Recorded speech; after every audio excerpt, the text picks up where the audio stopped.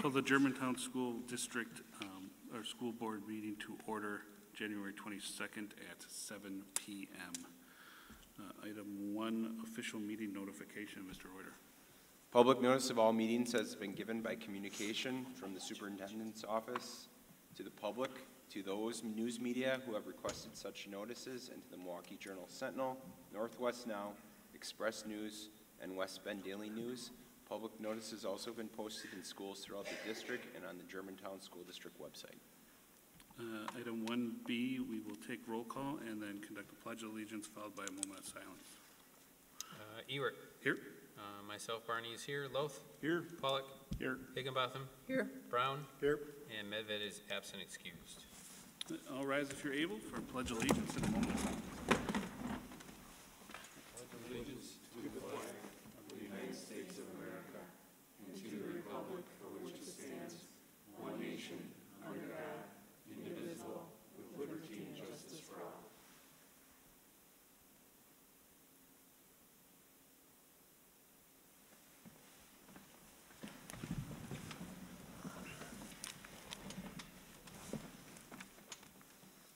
Thank you. Item 2, approval of agenda. Motion to approve the agenda. Second. Tom with the motion to approve. Mr. Pollock with the second. Any discussion? Seeing none, all in favor? Aye. That passes. Item 3, reports. Item 3A, District Administrator update. Dr. Chris Critter. Thank you. This evening today was a teacher workday for staff as they concluded the first semester, as our students did on Friday, and tomorrow we begin second semester, so that is 18 weeks of school remain in the school year. Hopefully the weather cooperates moving forward. I'd like to honor 2 students who have graduated at semester as GHS students, the first being Ricardo Pavon, and the second, Connor Barney, son of Tom Barney. Congratulations, Tom. Thank you. Fantastic. Over the last 2 weeks, Mr. Nowak and myself have conducted focus groups with teachers from across the district in multiple disciplines as a continuation of our compensation study. And we will be bringing our findings and themes from that compensation, those focus groups, through personnel next month in February, and then a full report to the board. And some great news.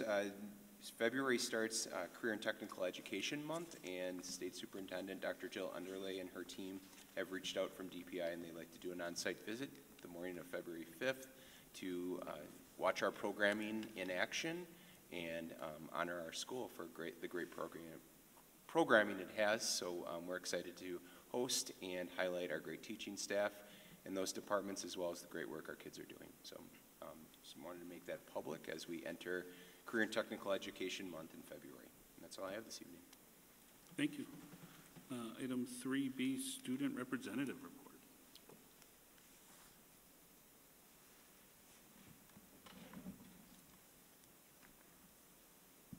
Good evening. Okay. New year, same fantastic adventures over at Amy Bell. January is buzzing with excitement as the students embark on a journey of learning and enjoyment. Winter map assessments and classroom evaluations are on the horizon to track academic progress. This month's character trait is perseverance, a quality we emphasize daily in the classroom. Students will explore ways to apply perseverance not just academically, but also at home in extracurricular activities in various aspects of their life. But it's not all about hard work. Fun awaits the students, from Popcorn Fridays to amazing animal presentations to school-wide assemblies and field trips. There's fun for everyone.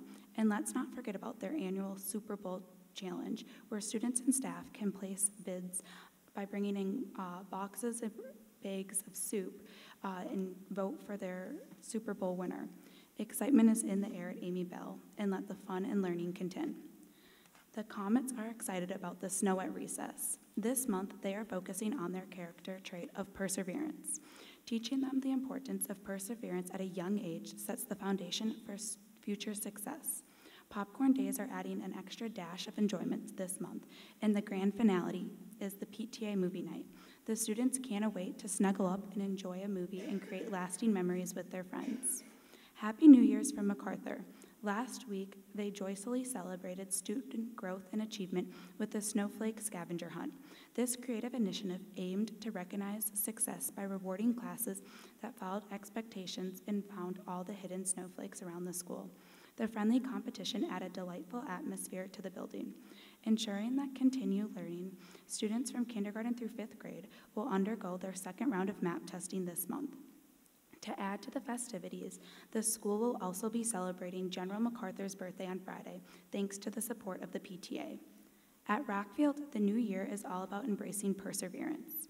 They're guiding to students to understand the significance of developing tools to navigate challenges, encouraging growth in moments rather than giving up. Throughout the month, students will learn various strategies to overcome difficulties. These strategies encompass deep breathing, movement breaks, flexible thinking, and goal setting. Happy New Year from the Crusaders. The Crusaders jump back into the swing of things to start off 2024. Today marks the start of second semester, so the teachers and students are eager to see what their new classes will bring. KMS students are gearing up for the American Heart Challenge on January 18th and 19th during their PE class as part of the service learning program. The learning vibes are strong at KMS, extending into after-school activities. Boys basketball and wrestling are in full swing, with the Key Club collecting over 15 boxes for donations to Friends Incorporated. The Science Club conveys every Wednesday, and the KMS ski and snowboard team is eager to hit the slopes with over 140 members. Excitement fills the halls at GHS as students and staff gear up for their new semester. With the semester exams wrapping up last Friday, everyone is eager to dive into their new classes and make the most of this upcoming year. The winter sports season is in full swing, keeping our student athletes engaged and our school spirit soaring. Last Wednesday night, high schoolers involved in athletics and activities organized a co-curricular fair for the incoming freshmen. Witnessing the next class explore their future options was thrilling, but before we look ahead, GHS is determined to finish this year on a high note. Thank you. Thank you very much. It's a lot. We appreciate the report and the effort that goes into it. It's great to hear from the student body and what's going on around the district, so thank you very much. 3C, Amy Bell Elementary School presentation. Ms. Cole? Hello, good evening. So I brought 3 of my teachers here tonight to talk to you a little bit about their student learning objectives. I'll just give you a little bit of background, and then I'm going to turn it over to them so they can talk to you a little bit about specifically what they're doing in their classrooms. So you can see part of our educator effectiveness is that teachers are creating student learning objectives. They're measurable goals that are created for student learning. We take our MAP assessment. We just finished taking the mid-year MAP assessment, so a lot of the learning objectives were based on fall MAP data along with classroom assessments. The teachers collected the data and were able to identify a target group of students, a portion of their class, or it could even be their whole class that they wanted to focus specifically on, and then created a plan that aligns with the standards and the curriculum. And then along the way, we're monitoring student progress. So our set of MAP results that are just finalizing was a way for them to take a look and see the progress that they were monitoring, how that came out on a standard measure. So I'm going to start, I'm going to hand it over, and we have 3rd grade first. So I have Allie Wandry and Tammy Kiesling. They're the 3rd grade team this year. We have 2 sections, so they're going to talk about what they did to create their learning objectives and specifically about some of the data that they have from their classroom. Thank you so much for having us. We're excited to come here tonight to share with the board the progress that the 3rd grade has been able to make during the first semester in reading. The 3rd grade team is currently piloting the Wonders Reading Program. There is an oral reading fluency component for both whole class and small group instruction.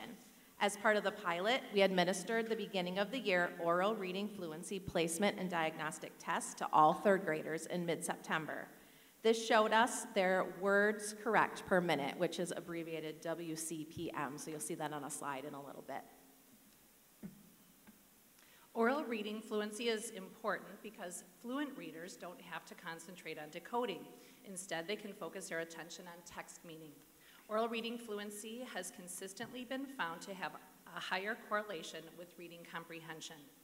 Using the norms that Wonders provides, the average or the 50th percentile for the words correct per minute at the beginning of third grade is 83 for a third grade level text. The test results revealed that 23 of our students scored below the average for oral reading fluency. After discovering that 62% of the third grades scored below the average, Tammy and I decided that this was an area that we must focus on to help our third graders become better readers. And because of this data, we created this SLO statement. By the end of the year, students in the target group will increase their fluency to meet the beginning of the year norm, which is that 83 words correct per minute. Students have been meeting on a weekly basis in a small group setting. Part of their small group instruction focuses on fluency. Instruction has been given on accuracy and expression through explanation, modeling, practicing, and applying. Students have been given differentiated genre passages in the small group. Students frequently and independently practice to increase rate, accuracy, and expression. We have assessed the target group 4 times since the initial assessment to track the students' progress. Tammy and I are very pleased with the outcomes so far this past semester. Our targeted students have improved their fluency rates since September. Most students have significant increases with their rate, and the average increase was 16 words per minute. We're also encouraged that 39% of our targeted students have met or exceeded the end of the year goal within the first semester. We are very fortunate that we have small class sizes. Tammy has 18 students and I have 19 students. So we have more opportunities to have individual conferences with our students. During these individual conferences, we provide the students with powerful feedback on their accuracy, rate, and expression. The students are very proud of their progress and are motivated to further improve their rate and their fluency for the second semester. Thanks so much for letting us share our students' accomplishments with you. Thank you. I'm going to introduce Chelsea Level next. She's teaching 4th grade. 4th grade teachers, their whole team focused their SLO on key ideas and details. They found that was an area that needed improvement based on their fall map. So they created their target group from students in the low average category for that specific instructional area. You can, on map, you can delve into instructional areas, and that was one that they found students needed work on. So I will turn it over to Chelsea, and she can talk a little bit about how she worked on that with her class. Thank you. Like Katie said, I really looked at my map data from my students in fall, and by looking at the areas where they needed the most extra help, I created my target group, which is 4 students that scored significantly lower on the key ideas and details category. Thankfully, due to my lower class size, I was able to meet with this group 2 to 3 times a week for 20 minutes a session each. So right here, this is an example of what a lesson would look like. It takes a week. So there are, the focus of this particular lesson that you're looking at is focusing on repeating words to help students determine what the main topic is.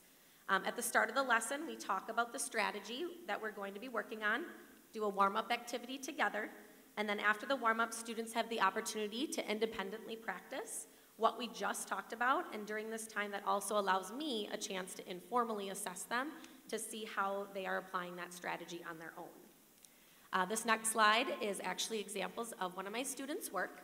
The left-hand side is the warm-ups. So in warm-up 1, that is one that we do completely together. And then in warm-up 2, it's the same task, they just do it independently. So in 1 and 2, there's a short paragraph, and they're asked to pick out 1 to 3 words that they're noticed are repeating a lot. So in the first warm-up, they're talking about dogs, smell, and scent. So the main topic of that paragraph is dogs. And then warm-up 3 and 4, this would be the next day that I meet with them, where they're still reading a paragraph, but then instead of picking out those repeating words, they are using that strategy to then just tell me the main topic of that paragraph. The right-hand side then is what we would do next, where they get a passage, and there's little checkpoints on the left-hand side that they're asked to do after they read a certain paragraph. to again point out what are those repeating words. So in this one, clearly it's about mosquitoes. And then at the final end, they're supposed to create a title that would go with that passage that relates to the main topic. Can go ahead to the next slide, thank you. So what I did is that I then was able to really dig into my fall and winter scores.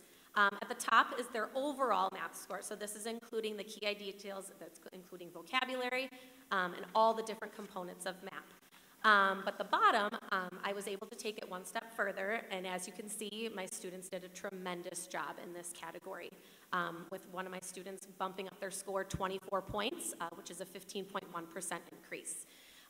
So they've been working really hard at this. They're also very proud, and I am extremely proud of them. This particular group, I am going to continue doing this with them, even though they did score so well and they clearly showed growth. I just want to make sure that they're maintaining these skills and not just doing it for a little bit and then working on something else. So I'm, like I said, I'm extremely proud of them for what they have done. And I cannot stress the importance enough of smaller class sizes, because this allows me the opportunity to meet with them more often and for a longer amount of time, to really give them that one-on-one attention that they deserve to help them become better lifelong readers. So thank you. Thank you. Any questions for any of them? Or me? Doesn't look like it. I just want to say thank you for coming and giving this presentation. Typically, when we see a building presentation, we get the kids in here. I think it was fantastic to hear from the staff and kind of highlight the work that goes beyond standing in front of the students. Working with Jake on the curriculum learning, marrying these two discussions and what we had earlier this evening, it really helps to the board to understand and the community to understand the totality of the work that's going on. So thank you for bringing your team and thank you for coming.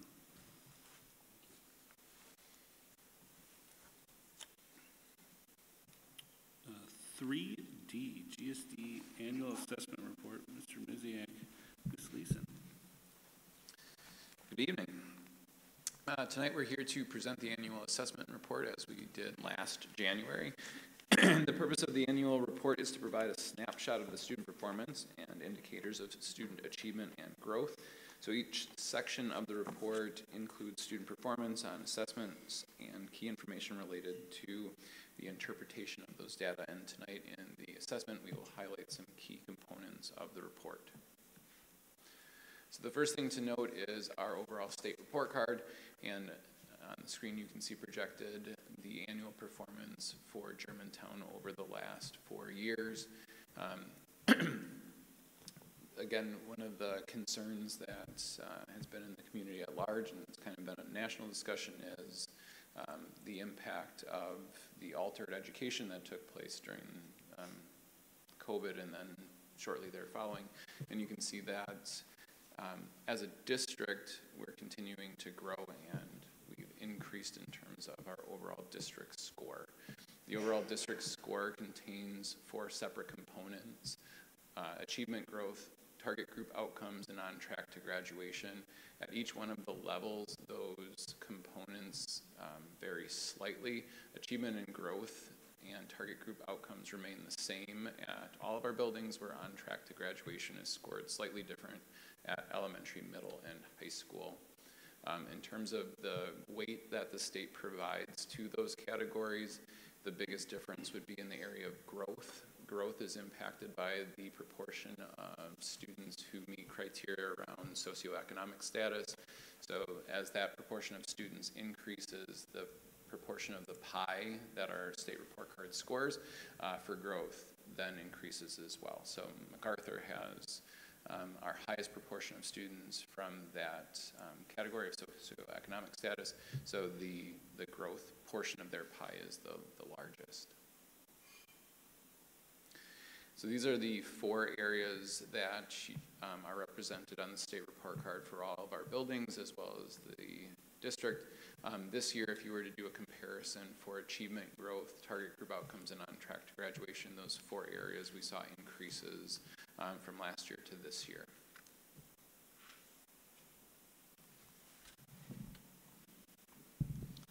Okay, this table shows the ACT score for the past 5 years. One thing to note is last year, the 22-23 school year, it was the first year that our 11th grade students took the ACT online versus paper and pencil, and you will notice that there was no dip in score, so we're excited about that.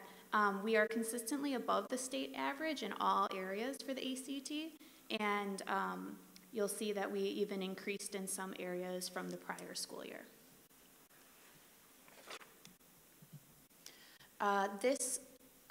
These charts show our pre-ACT secure. So pre-ACT is taken by our 9th and 10th grade students. It used to be called ACT Aspire. Last year was the first year of the pre-ACT, and the state switched it so it was more closely aligned with the ACT. The experience is very similar for students and actually staff proctors. And you'll notice that our students scored above the state average in all areas as well. The 9th and 10th graders do take the exact same assessment, so we do expect that the score for our 9th graders to be lower because they have one less year of instruction when they're taking this assessment. This next chart shows our advanced placement scores. Any student scoring 3 or higher is considered passing. Last year we had 85% of our students pass our advanced placement tests. And we also saw an increase in the number of students taking advanced placements test for that school year.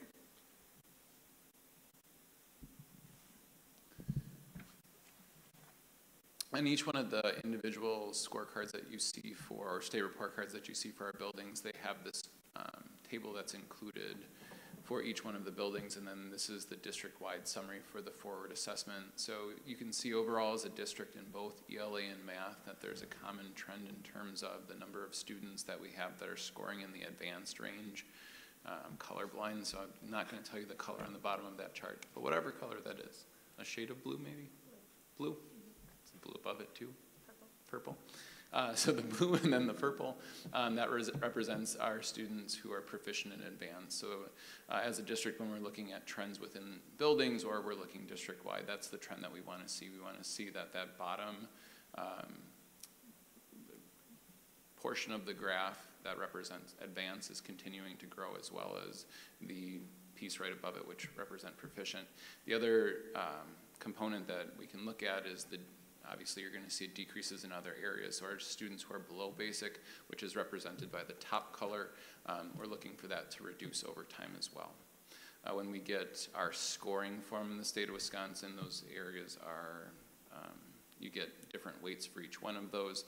So you get 0 points for the students who are in the basic column. You get a 0.5 point for the students who are basic. A point for students who are proficient, and then a 1.5 for student who are advanced, and that factors into the overall scoring that our district receives for the state report card.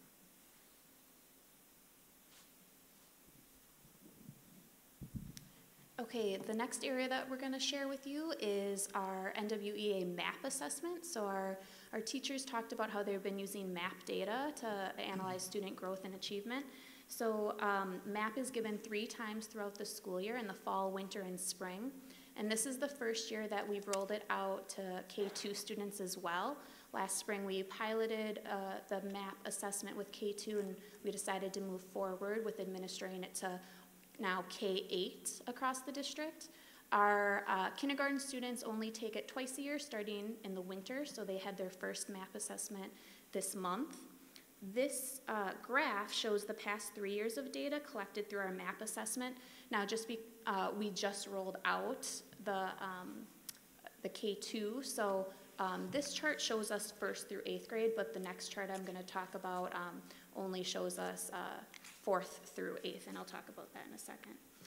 This is projected proficiency for reading, and what projected proficiency means is predicting if our students will be proficient on the forward assessment, which is taken in the spring. So you'll notice we have 3 years of data divided by different schools, so each color is a different school. And you'll notice that in reading, we see our students are about 40% 50% of our students across the board are projected to be proficient in reading on the forward assessment. Now, Jake and I did some analyzing of this and comparisons, and we found that this tends to be a conservative estimate based on what we actually see in forward, and we actually get a higher percentage of students who are advanced and proficient on the forward assessment in the spring instead. And this is the same graph, and this is for math. So again, projected proficiency on the forward assessment in the spring. The math is more closely aligned to the scores that we see on the forward assessment, usually within a couple percentage points. The next two charts are achievement and growth for our MAP assessment. So this is where we're only looking at students in grades 4 through 5 and then 6 through 8 for Kennedy. The reason why we're only looking at those grade levels is because this report looks at students' growth over the course of 1 year. So for example, we'll take the fall score for 2022, and then we'll take the fall score for 2023 for the same student, and it will tell us if they met or exceeded their growth goal that was projected. And using this data, what we do is then we compile the percentage of students who met or exceeded that growth goal. So you'll notice there are 3 years worth of data, and in 3 of our 5 schools, we had over 70% of our students meet or exceed their growth goal, which is great. And then this is for reading. So the first one is math, and then you'll also notice that there was a significant increase in the past 2 years of students achieving or exceeding their growth goal in reading.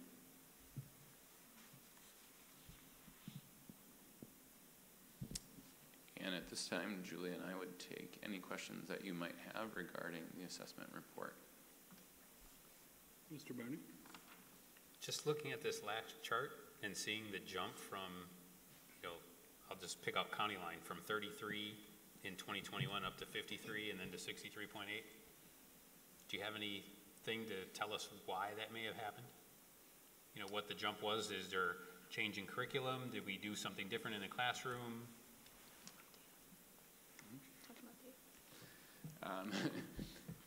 Julia had pointed out one of the significant differences last year is we did focus a little bit more on the MAP assessment and that data. The 2021 school year, you could make an argument that the education that students had received the previous year may have resulted in a little bit of a disjointed education, and what you might be seeing there is the recovery piece. As this is 3 years worth of trend data, it's nice to forecast that, and we will continue to gain more and more data so that we can look at this more longitudinally, especially when we look at our younger students, so that we can see those cohorts of students over time. So with that information, we could start pointing to certain things. So if we went to next year, when we're taking a look at the implementation of a new reading curriculum, we can point to that as information for, are we seeing the growth that we anticipated for this? Is there an implementation dip that we're noticing where there's our growth data doesn't seem to mirror what we anticipated? At this point in time, there wasn't a significant adjustment in terms of the curriculum that teachers were using. There have been work at each one of the buildings in terms of their engagement with things like the science of reading, where they've focused more heavily on some of the core components of that. So that could potentially explain some of the shifts that you see, but you also might be seeing the rebound from that disjointed education that they may have received. From the COVID year? Yep. Yep, got it, thank you. Do we have any information from the 2019-20? Because that would give us, is that because there was, the learning from home, online learning?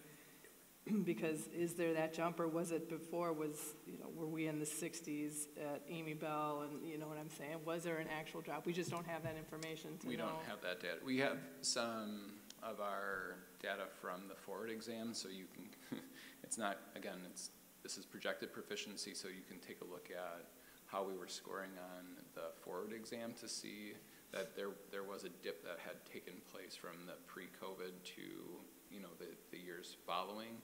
But then within all of our schools, you're seeing that recovery of more students on forward being proficient in advanced. Because what's interesting is you didn't see that decline in math. Math pretty much stayed, consistent throughout, so I guess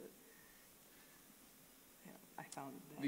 So one of the other things to consider with growth is it's students hitting their growth target. So that's taking each student individually wherever they're at right now. So if they experience some learning loss, it would take that start value and then project forward the expected growth for that student. So growth versus achievement might look a little bit different in terms of those graphs. So the achievement part you can look at in terms of forward. For growth, we have to take that individual student data to see how much they've grown, and it's relatively tough to do when you're using forward data, given the forward scale changes with each grade level, so the scoring isn't one-to-one. There isn't like a useful comparison for students other than were they below basic, proficient, or advanced, because of the score shifts that happen from grade level to grade level. So measuring growth in individual students using forward is not something that I would recommend. Additionally, NWA did a research study post-COVID the year after to measure learning loss based on their national norms. There's a higher rate in the United States of learning loss in reading than in math. So when you look at this math chart, you see it leveling off more because the rate of loss wasn't as great as in reading because of many factors, the type of instruction that was occurring, engaging in rigorous work, those type of things. So the NWA will even say nationwide, the regression in reading outweighed the regression in math during the shutdown in that period of time.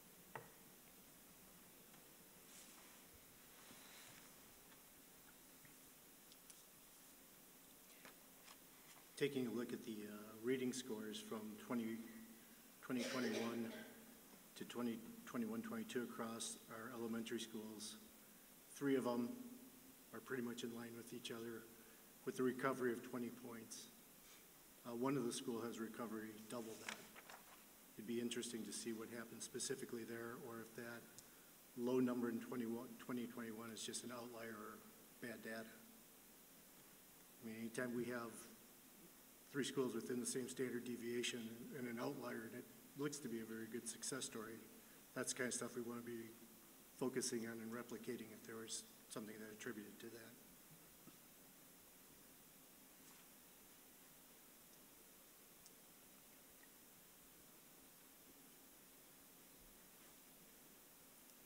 Anybody else?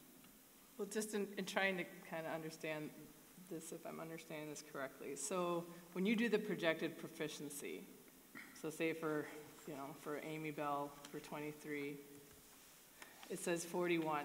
Is that we think 41% are going to hit projected proficient, right? Proficient or advanced. Yep. Okay, so then, but then we look at the achievement growth, and it's 61.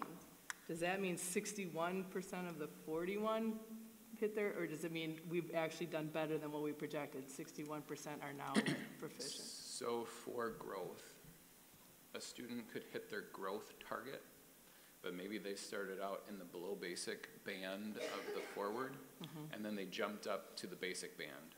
So they could have made a lot of growth to go from below basic to basic. So they would hit their growth target by MAP standards. So MAP, you can say they're measuring their growth. How much did they grow versus proficiency is just an achievement level. So did they make that achievement level? So you might see a student not really grow at all, but they were proficient in 3rd grade, and then they were proficient again the next year. They may have even kind of reduced within that band. So what growth measures takes into consideration where the student is coming in. So you could see a lot of movement within each one of those areas.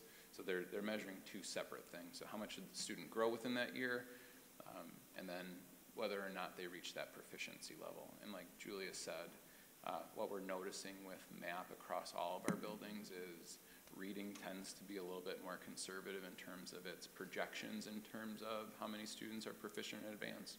So if you were to take any one of these schools and then compare it to their state report card, the the projected proficiency that you see, for example, at Amy Bell, is underneath what they actually achieved in terms of the number of students who are proficient or advanced on the forward. For math, it's it's pretty close in terms of what MAP is predicting.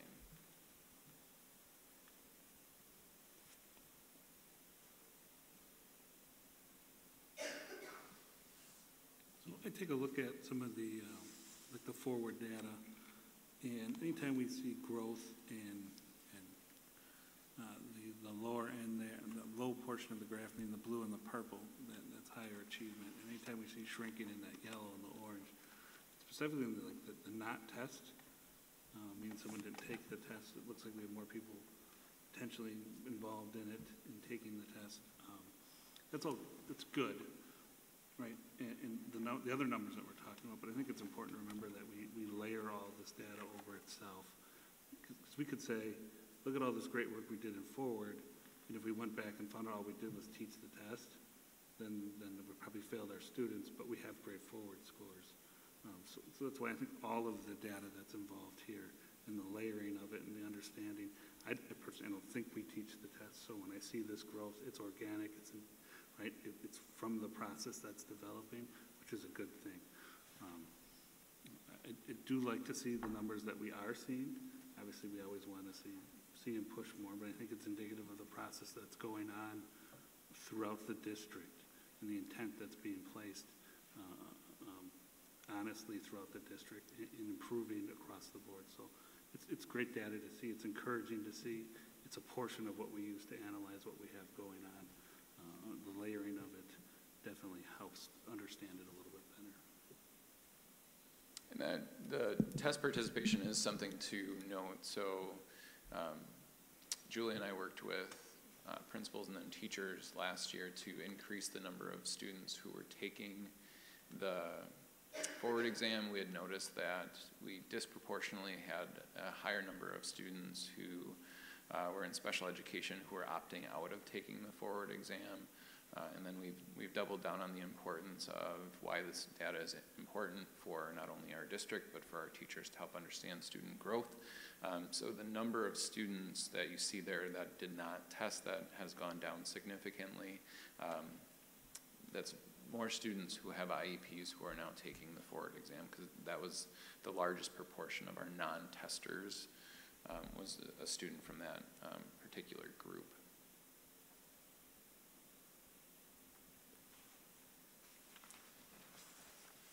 Anything else for us? Anybody else? Well, I appreciate the information, the report. As usual, it's fantastic, in-depth, and continue to grow in that aspect. Do you have more to continue with that, or are you finished? Okay, thank you. Item 4, citizen comment. I have 2. We will start with Heather Peak. She has an informational announcement for us. Hello, everyone. I'm just here to do a quick plug for our upcoming winter play, Murder on the Orient Express. If you haven't heard of it, it's a murder mystery. We have about 40 high school students involved with it. They're working really hard, and it is going to be right here at the PAC, not this weekend, but the weekend after. We have a show Saturday, February 3rd at 2 p.m., one at 7 p.m., and Sunday at 2 p.m. on the 4th. So if you're interested in seeing it, invite your friends and like it on Facebook and share it, and get your tickets online from the PAC website. Perfect. Thank you. I have one more, Ellen Goldtree.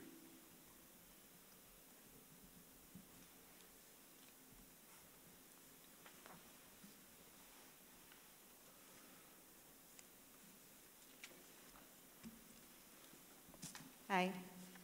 I just wanted to make a couple comments. I didn't actually have anything really written out, but in regards to the open enrollment spots and the 30 additional 5K seats, a couple points I wanted to make is I was just wondering if you guys had considered the additional developments that are happening all around Germantown, and whether or not, how many children might be enrolling from those additional housing projects that are coming up all over Germantown that I'm seeing.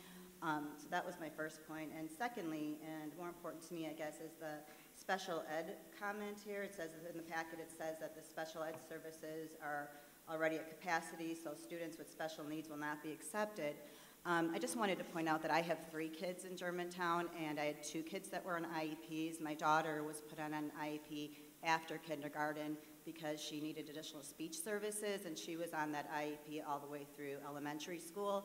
My son was put in an IEP in 2nd grade after he got diagnosed with ADHD, and he got diagnosed with anxiety, and I'm actually happy to announce that he's in 8th grade, and just earlier today he was removed from that IEP from our amazing special ed teachers here in Germantown. So some of those diagnoses aren't actually known before entering school, and that would be 2/3 of my children, so 66% of my family had been in an IEP after the 5K grade. So those are just some things I wanted to point out and make sure that you guys were considering. But as always, thank you so much for everything you do. I appreciate all of you.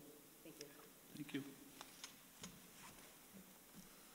Item 5, consent agenda. Item A, approval of December 18th, 2023 meeting minutes. Make a motion to approve the December 18th, 2023 meeting minutes. Second. Ms. Higginbotham with the motion, Mr. Barney with the second. Any discussion? Seeing none, all in favor? Aye. Consent agenda B, approval of teacher resignations.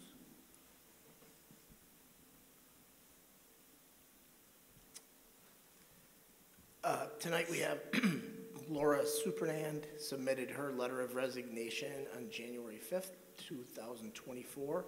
Laura was hired in August of 2012 as a science teacher at Germantown High School. Thank you. As far as any particular reason why or attempt for retention that you could give us some insight on?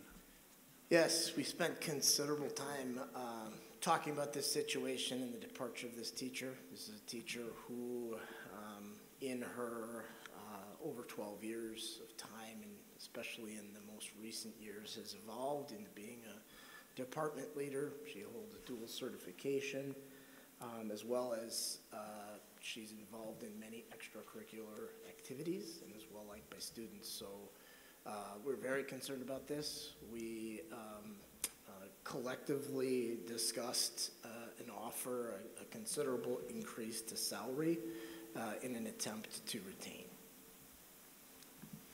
Okay. And I apologize, we didn't have our personnel committee meeting, so I'm going to take a little time here on this topic. For many of the reasons I think you just cited, we're kind of sad to see this direction, this teacher taking choosing resignation. It sounds like she's joining another district. Sounds like from further conversation there was a great deal of attempts for retention. We just weren't able to get it done on that side of it. I do appreciate, I know we've talked about in that committee creative solutions to this, and I think this is the approach to the retention attempt in this was considerably different than prior. So I think there's a notice to be served on that end of a proactive, that's reactive to the situation, however proactive in the style and attempt for retention. But do we, as far as replacement, yes, direct replacement, do we have replacement, anything like that? We are very close to securing a teacher. This particular packet is completed middle of the week, and late in the week and Friday we have secured a teacher. We just need to go through some background checking and physicals and those kinds of things to secure the teacher. This is a first-year teacher who's completed student teaching. It's an excellent opportunity for her, and we're excited about the opportunity. At the same time, as we've said, it's difficult to see an experienced teacher leave. Absolutely.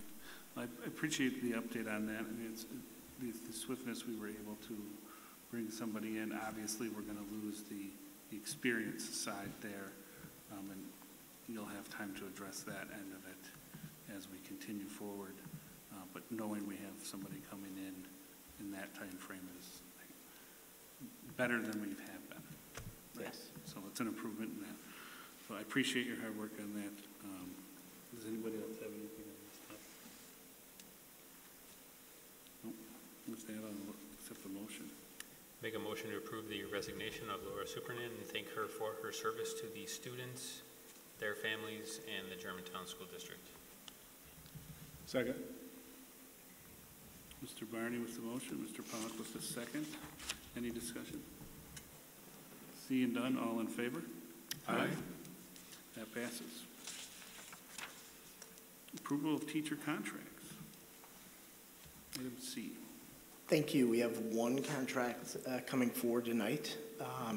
As was just referenced, this was based on a resignation that occurred at least a couple months back. This is for Amanda Hunt, an English learners teacher, serve multiple schools in the district. This is a 1.0 limited term contract for 99 days at $35,952.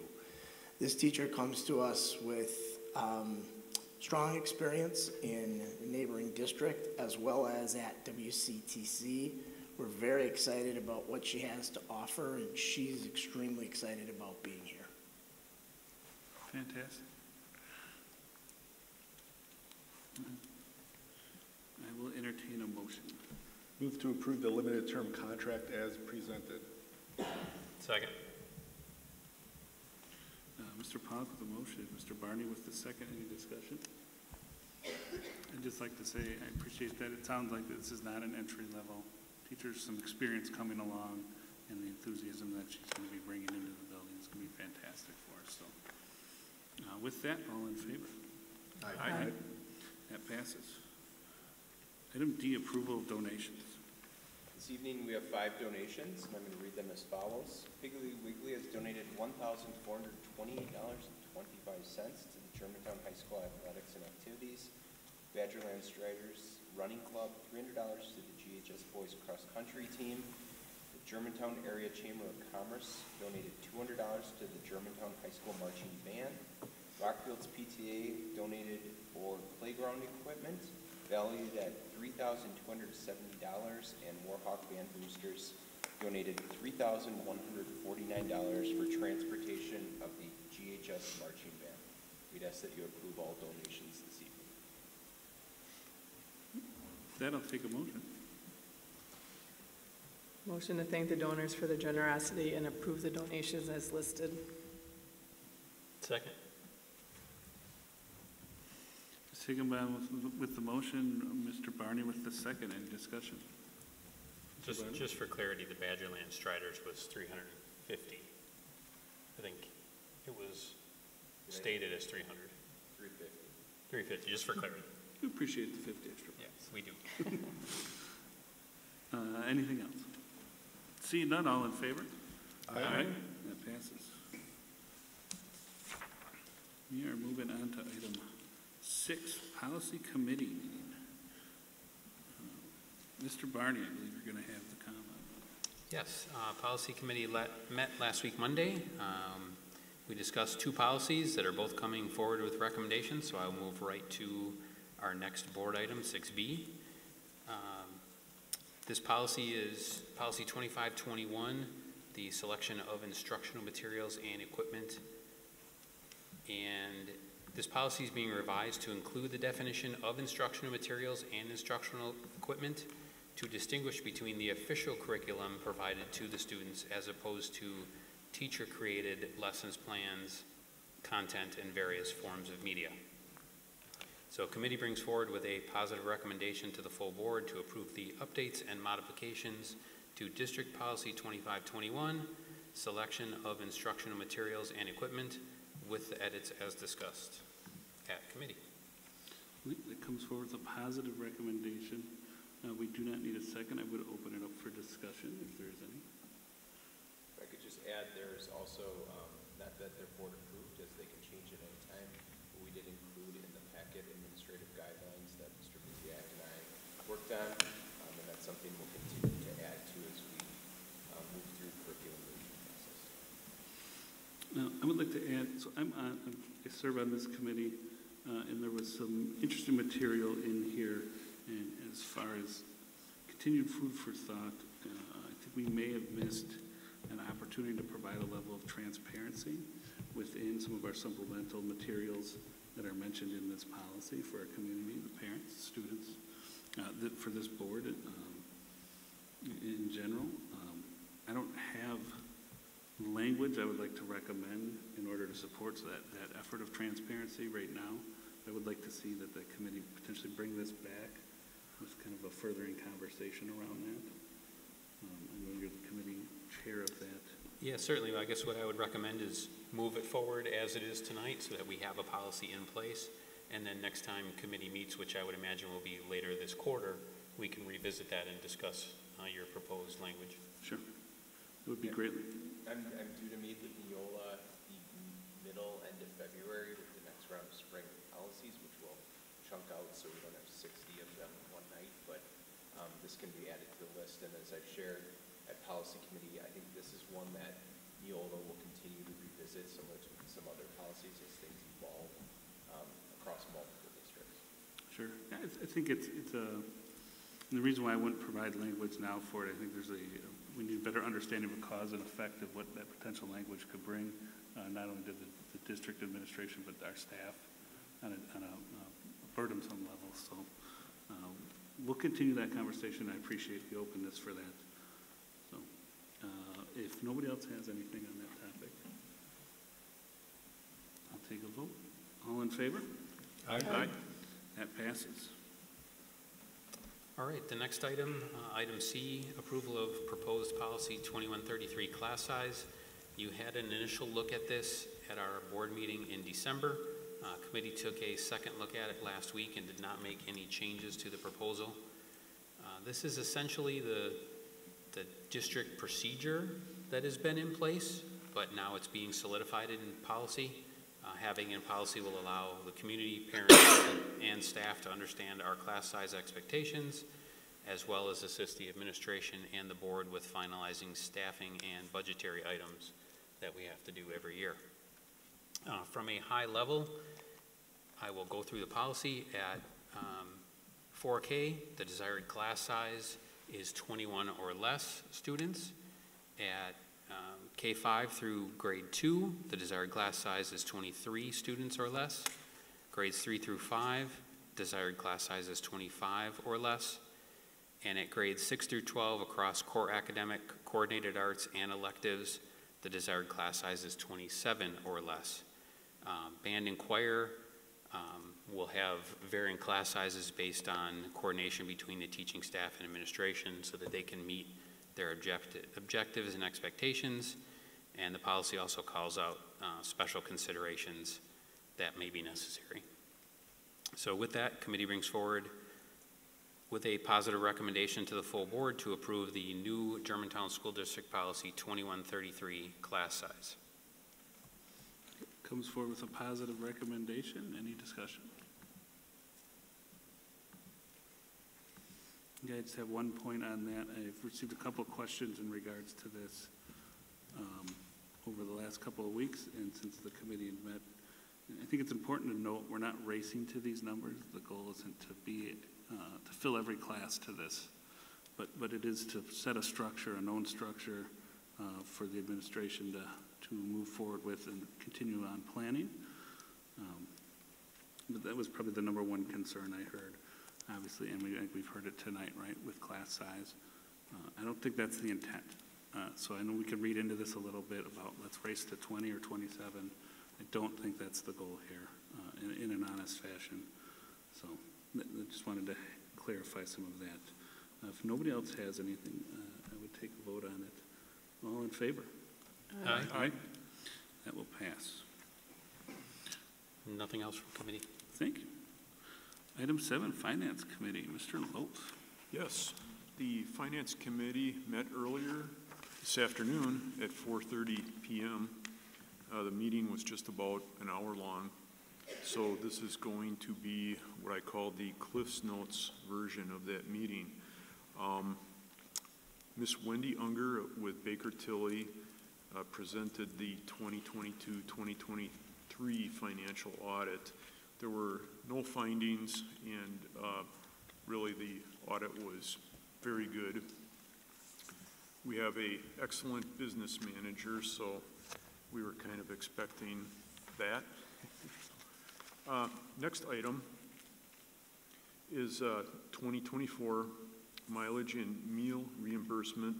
This is full board item this evening, 7B, and the Finance Committee brings forward to the Board of Education with a positive recommendation to approve the 2024 mileage and meal reimbursement rates of 67 cents per mile, breakfast $12.50, lunch $17.50, dinner $22.50. Comes forward with a positive recommendation. Not needing a second. Is there any discussion? Seeing none, all in favor? Aye. That passes. Okay, next item, we went over the vouchers. There were a few questions on vouchers, and we approved those. Next item, we Brittany covered her variance report.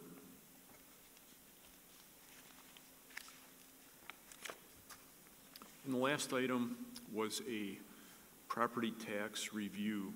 So I got a few calls, why are my property taxes going up? I really can't do it justice here, but the Finance Committee meeting is recorded, and you can see the whole meeting. This part of the 2024 property tax review is towards the end of finance. So if you're really interested in that, skip to the end.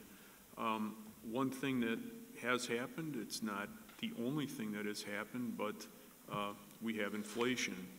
So taxes are calculated on inflated property values, and taxes went up a little bit. Not bad, but a little bit this year. And that's all I have. I appreciate you bringing that discussion forward in that committee. I think the nuances in school board finance, I think Eric can probably attest to that some of the conference training he just attended this week. The nuances are vast and important.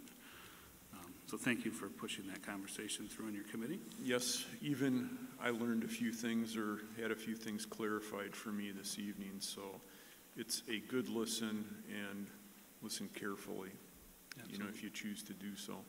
Absolutely. That's it. Thank you.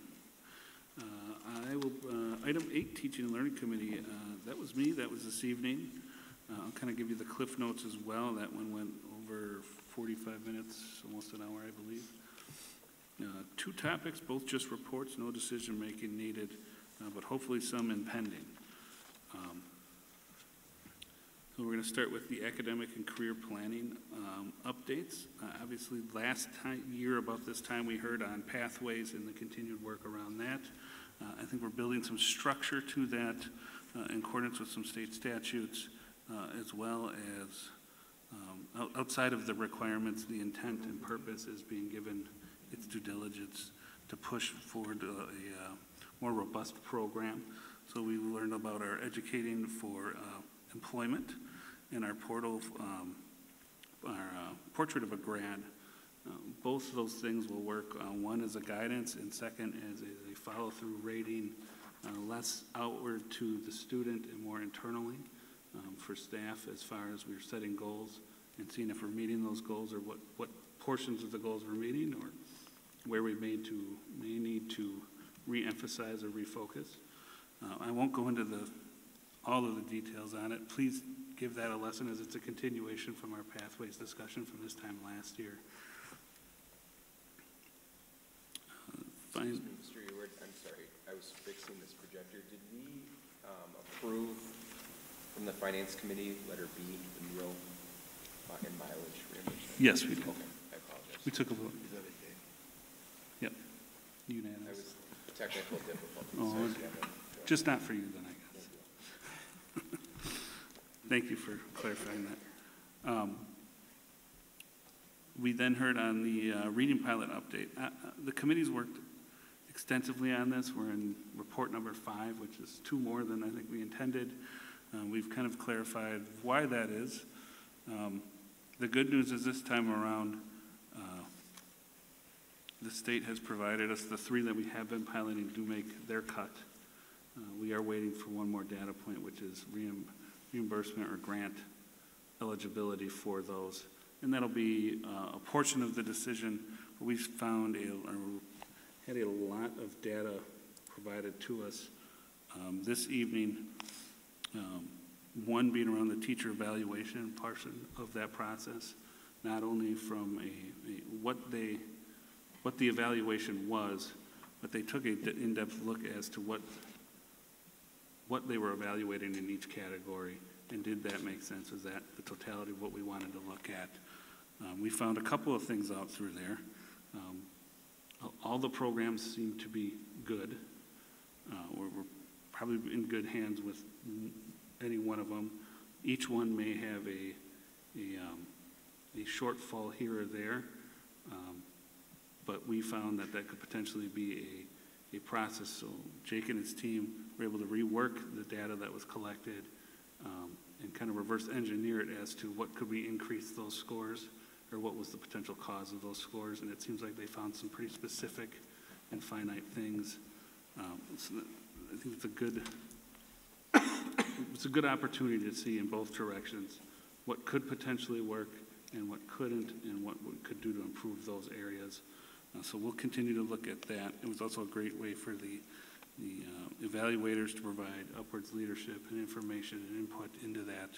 So we appreciate that. We found parental feedback as well, which is fantastic. A couple of the programs, one of them I believe was a little more, I won't call it forced, but communicative towards the parent or the household than the others. And we're thinking that may be why we found more participation, because it was more forward-facing to those households than some of the others. So we'll continue to monitor that as well. We have MAP scores, which will receive that data that we can compare specific to kind of before and afters of participation in the pilot program. We'll have that coming.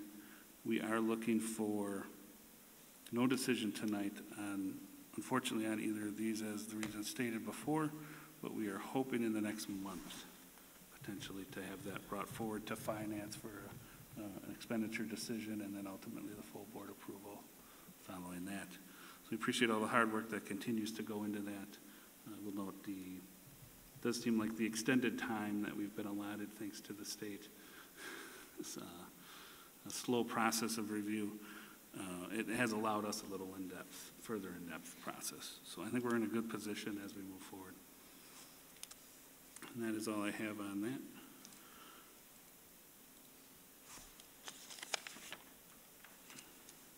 New business, item 9A, discussion and action 24-25 open enrollment seats. Dr. Reuter.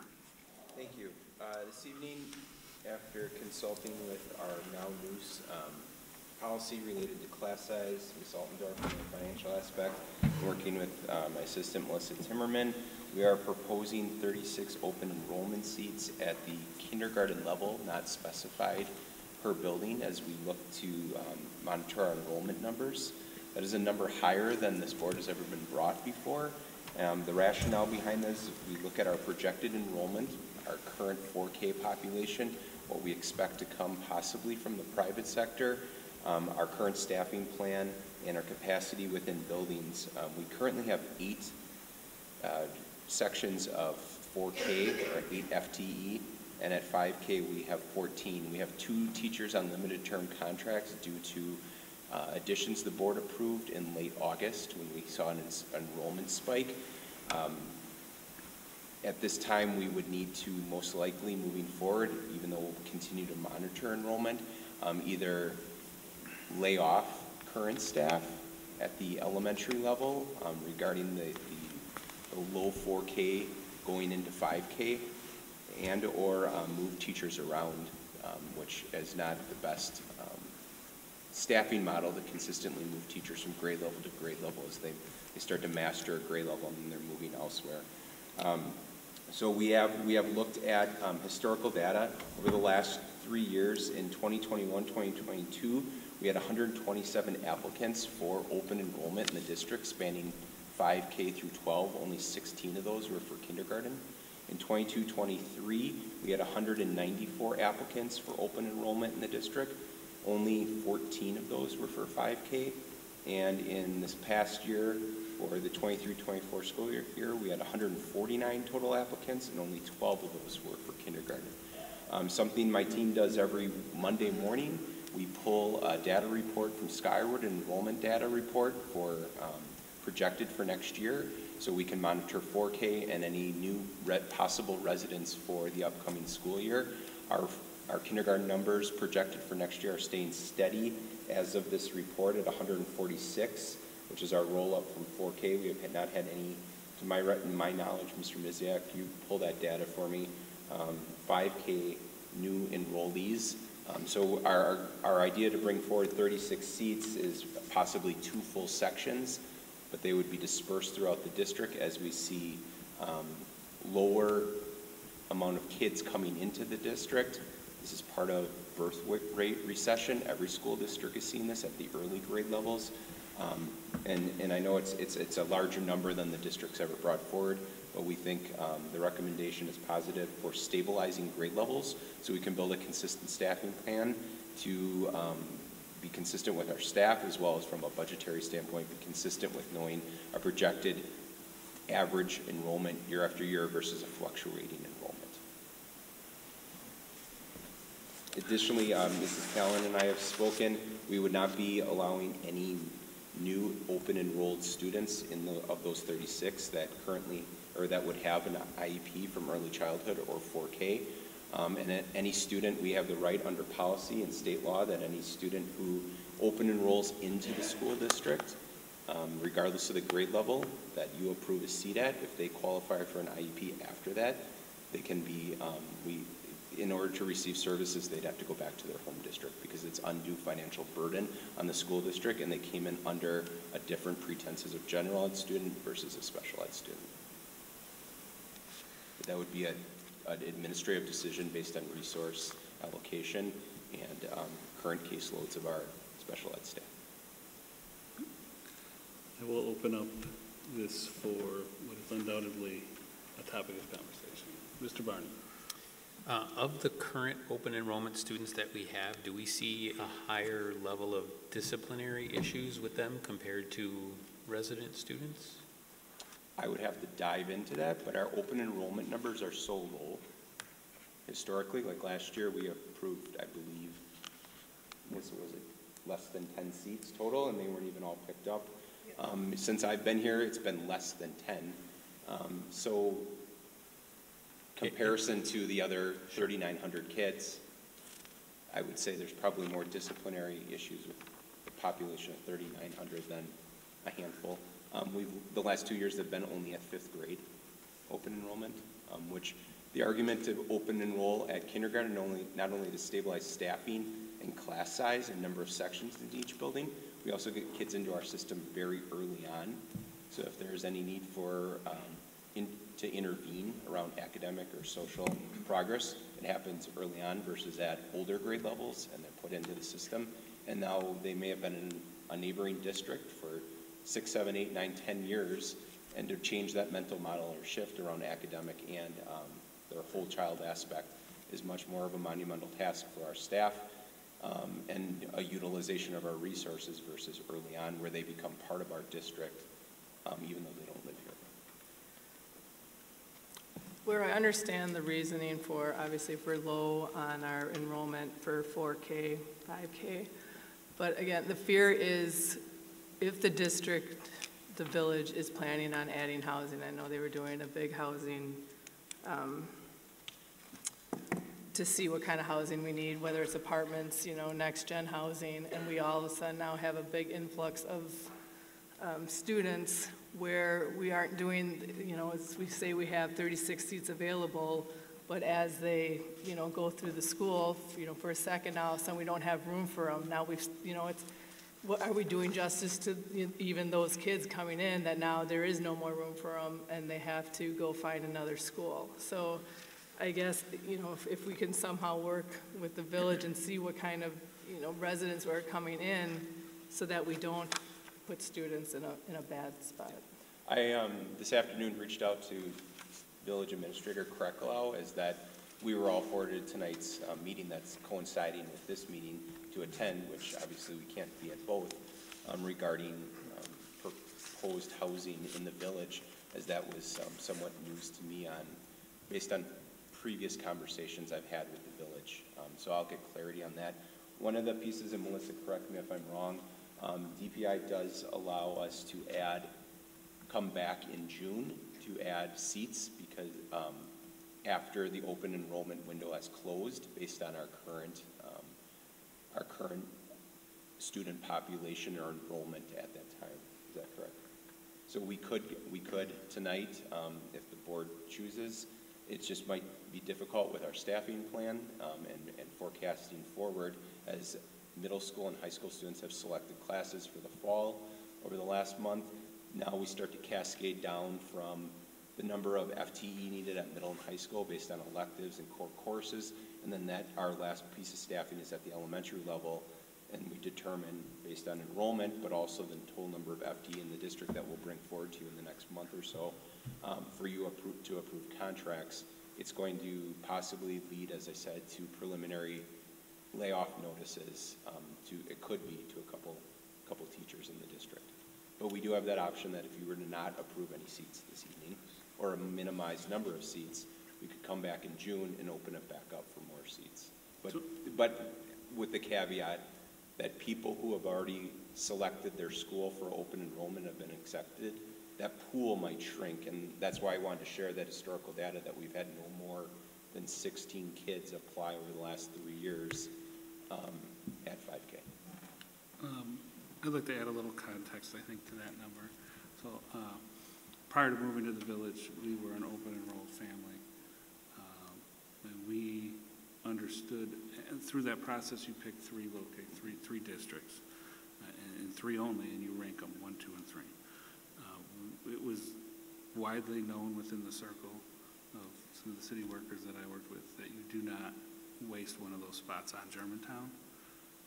So if we were to open 36 spots in one grade, and obviously that message would get out that we're open, I would think those asked enrollee numbers would jump astronomically, because I know I would have. I spent time with kids in 2 different school districts, Sussex and Germantown, and Sussex and Menominee Falls, and they both did a good job, but ultimately it wasn't the district we wanted to be with. We just knew it wasn't a good strategy as parents of open enrolled students to attempt to come here because of the low offer rate. And you mentioned in regards to a student coming in, we wouldn't be allowing anyone with a special education track. I would agree with their citizens' comment from earlier. I think a lot of those situations are probably found out down the road. And while legally we are probably of the right to ask them to go back to their originating district, ethically would that be the best solution for the student at that time? I know it's a common practice, though. Taking the financial side, and I'll get to the financial side of this here in a second, but ethically, where would that process lie? Is that with you as the administration or the board providing you that authority, or you would be asking us to make that decision? That would be with administration. We look at current resource and then determine if it is feasible. It's a common practice in other school districts that you were not accepted under that term. And it's going to cause undue stress on our resources, human resource and financial resource. I would look at it in this light, and I don't know if I'm in the minority on it, but we'd be asking them to come in their enrollment, while I will call it in the easy process of education, would be of financial benefit to the district. But as soon as that financial benefit flips to a burdensome approach to the district, and because it gets hard we would then ask them to leave when they need it the most. That would be a difficult decision, I think, to make. We currently have students who came in under open enrollment over the last 15 years that have qualified for special ed and have not been asked to go back to their home So district. the district's current practice? Previous administration's current practice. Okay. So lastly, the financial side of this. If we're saying, two questions here. How is it that they're only at kindergarten that we have this lack? Or you're looking for We're looking at a long-term versus a utilizing short-term. that to push through over the To years? stabilize building up, because right now we have oddities in our number of sections based on enrollment, where you might have a 2-section track or a 3-section track at a school in first grade, and then second grade's 4. So we're gonna have internal movement again this year, because we have these odd number of sections year after year. The goal is to stabilize. I'm hearing you on that. Obviously, I think that stabilization would be more noticeable at the elementary levels, right? It'd be, versus once they're dumped into the middle school and then back into the high school. So I would look at this more as that track of elementary that we're looking at, trying to stabilize, not the entirety of the system. Next year, if we project the same low enrollment, are we now not on a loop to continuously add open enrollment and add open enrollment? If this community doesn't come through with the housing and the family migration we're expecting, or potentially hoping for. So I feel like we get ourselves into a looped track of continuing just to simply boost our numbers when our own population is telling us we don't support this level of staffing. And while absolutely unfortunate, the tough decision on the staffing side would then have to be made, we wouldn't be tracked into that. And I've seen in other districts, I've had discussions with other boards around open enrollment and some of the runaway aspects or train that they can kind of get themselves on, because that money coming in is now needed to stabilize not only for staffing, but the entirety of the budget. The third part of the budget side of it would be we would receive less dollar per head coming in through open enrollment than we would through a natural student, right? Natural enrollment student. Say that, I'm sorry. We would receive less. My understanding was the dollars the district, the home district would have to pay our district is less than what we would receive for our own in-district student. The state rate is $8,962 per head. So it'd be short of the 11. Correct. That's so now we're not only in a loop of needing to continue to add those students to maintain, but we're doing it at a reduced rate. And then we're taking our taxpayers' money to make up the loss in that 8,000 to the 11,000 mark. Correct. The other risk we run is we could be running class sizes, though we heard tonight, and I agree, to keep them within range of the policy, but also lower class sizes. We could risk running at, like this year, we have one section of 4K at one of our elementaries. We could risk running class sizes like 15, 14, 2 sections of that versus, or one's changing the policy and running a very big class. So we have to weigh those factors too moving forward, given our enrollment trends at the lower elementary. As more kids are graduating, bigger classes are graduating than are coming in. So my question is related to the assumption of current and next year's enrollment projection. We're simply assuming, based on the numbers provided, that we'll retain 100% of the 4K students, which I think is a reasonable assumption. And though I think we've done an excellent job of marketing 4K, which, by the way, 4K enrollment is open, and we have an open house coming up at the end of the month at all of our elementary schools. Do we foresee, or what was the thought process by assuming that there are 0 4-year-olds not in our program coming into our district? There's not. We don't have a handle on how many are staying in private schools that offer 4K, 5K, and on.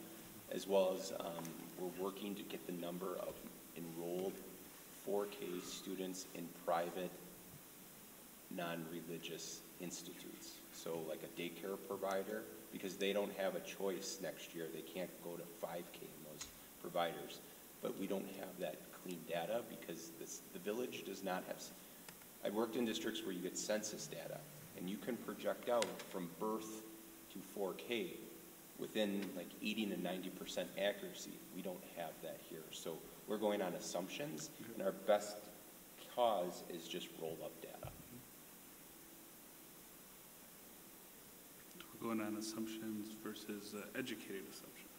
Right, versus data-informed decision-making, as we had many presentations this evening. So I understand your objections to the proposal. We're looking at it administratively as stabilization, retaining quality people, and making sure we're maximizing our space. But your thoughts are noted. And you like I said, you could decide this evening to accept no open enrollment seats, and then we reconvene around this topic in June once the open enrollment window closes. And Melissa, correct me if I'm wrong, because you pulled that for me today. Once the open enrollment closes on June 7th, then we have not filled any seats because you didn't approve any, then we could open seats if we see that Amy Bell's running a section of, 2 sections at 12 kids or whatever it might be. Are we going to allow at least 6 seats there to up those class sizes? Because over at MacArthur, they're running 25 or 24. They're maxing out the class size policy. That's the other thing, is the distribution across the district. That's why tonight's recommendation was not for specific schools like it's done in the past, because we don't have to determine schools until June. It was for grade level, because then we can monitor enrollment per building and distribute accordingly to level the playing field with class size. This is very much a hypothetical, so I understand your answer could be very vague. But obviously in the village, there's been more development in certain areas than others. And so if we run into this situation where we fill these seats and we get higher than expected, meaning our assumption here is met and exceeded, how do we handle situations in general where, I'm going to use MacArthur as an example, where we're full at MacArthur, but we have residents in the MacArthur area. So if the assumption is those that are open enrolling in would be placed in MacArthur, and we have this influx in the MacArthur school, then we get to shift. We can put the open enrollment kids wherever we want. The resident students within their boundary, that's their homeschool, unless per policy they reach out to me directly and saying, I really like my child to go to X school. Then I work with the principal. We look at class size and demographic, and we do and don't approve those, but those are few and far between. MacArthur would be probably the last school we distribute to, because there is apartment complexes, and we again, since I've been here, we monitor summer enrollment, and we see an influx at MacArthur in August, as that's the new time for leases to come forward. So right now, I believe, and Katie, correct me if I'm wrong, Amy Bell, we have 3 sections of kindergarten, and we are projecting 2 next year. Rockfield, we have 3 sections of kindergarten, we are projecting 1. That is where most likely the distribution would go, with possible sprinkling here and there at County Line and MacArthur. Russ? What's the deadline for us to approve open enrollment seats for the current The January period? board meeting. So by the conclusion of January. Okay. So if we wanted to take no action tonight and try to get more information from the village, we'd have to reconvene before the end of the month to finalize it. That's why I would recommend you don't approve, that we can reopen if need be, versus approving if that's not the will of the group. But my belief in our administrative team is that the number of seats we will be able to manage and distribute across the district this coming year.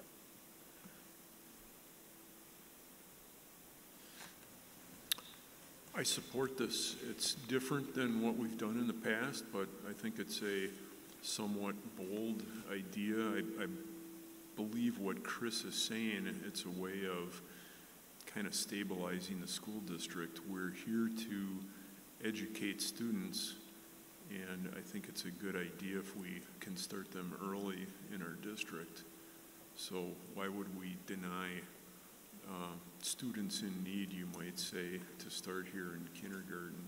I think it's a good idea, and we should go ahead with it.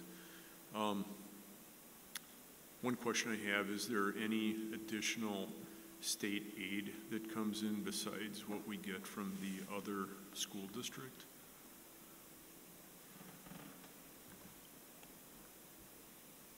You know, that would be the result of the September head count. I'm sorry. So when we do the head count, we see how many students are sitting in our seats that day for both September and January. We then subtract all the open enrolled students in, and we add in all the open enrollment students out. So our funding is based on our resident students, not necessarily the ones that are sitting in our seats. So the other school then gets to count them because then they pay us. Does that make sense? So we will get the $11,000 for a student that open enrolls out to us, out from us, but then we will have to pay the other district the $9,000-ish. So we will keep $2,000. Vice versa if they're coming into our district. But that is not state aid. That's revenue limit. Does that make sense? Okay. Also, transportation is provided by the family. We don't transport. And additionally, there's truancy law related to open enrollment. If you are found truant, which is 10 or more days of unexcused medical or family excused absences, and we run a truancy meeting, which our principals do a very nice job of that. The student then, the following semester, loses their open enrollment status and has to go back to their home district. And so every time, about this time of year, since it's semester, Melissa reaches out to the principals, does an attendance count on our current open enrolled to make sure they're complying with state statute. And if they're not, we hold a truancy meeting and they lose their open enrollment status. So there's expectations related to attendance, and once you're in, you're not just in. If we follow through with that on an administrative level. I would We assume will. yours would. Yeah. Because they're not here and we're responsible for them. So if they're not a resident, then we don't need to be responsible. You had mentioned internal district open enrollment, meaning contact you, your administration team, for a family that would like to be in a different building. So if we have an Amy Bell and a Rockfield with diminishing enrollment, while they have, let's say, diminishing enrollment, I would project the village is planning on housing developments to go into those areas. We've already seen buildings start. And one thing Germantown does have is area for residential growth. They've mentioned they're done with the first round of, we'll call it the first round, but the planned side of adding jobs, building commercial, manufacturing, that type of thing. And now they're going to focus on residential. So we have that coming, right? One way or the other. That's not tomorrow. That's a projected growth. But the village does have that. As we see towns like Menominee Falls and Mequon fill their available land, districts such as Sussex Hamilton and Germantown have the available land, and lot size is desirable by many. Going back to where that started, doesn't that offer us a pressure relief valve for some of our overpopulated or more populated elementary schools such as MAC and County Line? Internally, couldn't we offer our internal, which would also then help maintain staff level or normalize staffing, stabilize it at Rock and Amy Bell internally with our kids within this district? Yeah. However, there's no transportation provided in that respect. So you're saying if families can provide or have the means to provide their own transportation, then they can move inter-district. But if we see enrollment, I always put, when I work with our principals, caveats around attendance. They have to be in good standing attendance, follow our attendance policy, and provide their own transportation.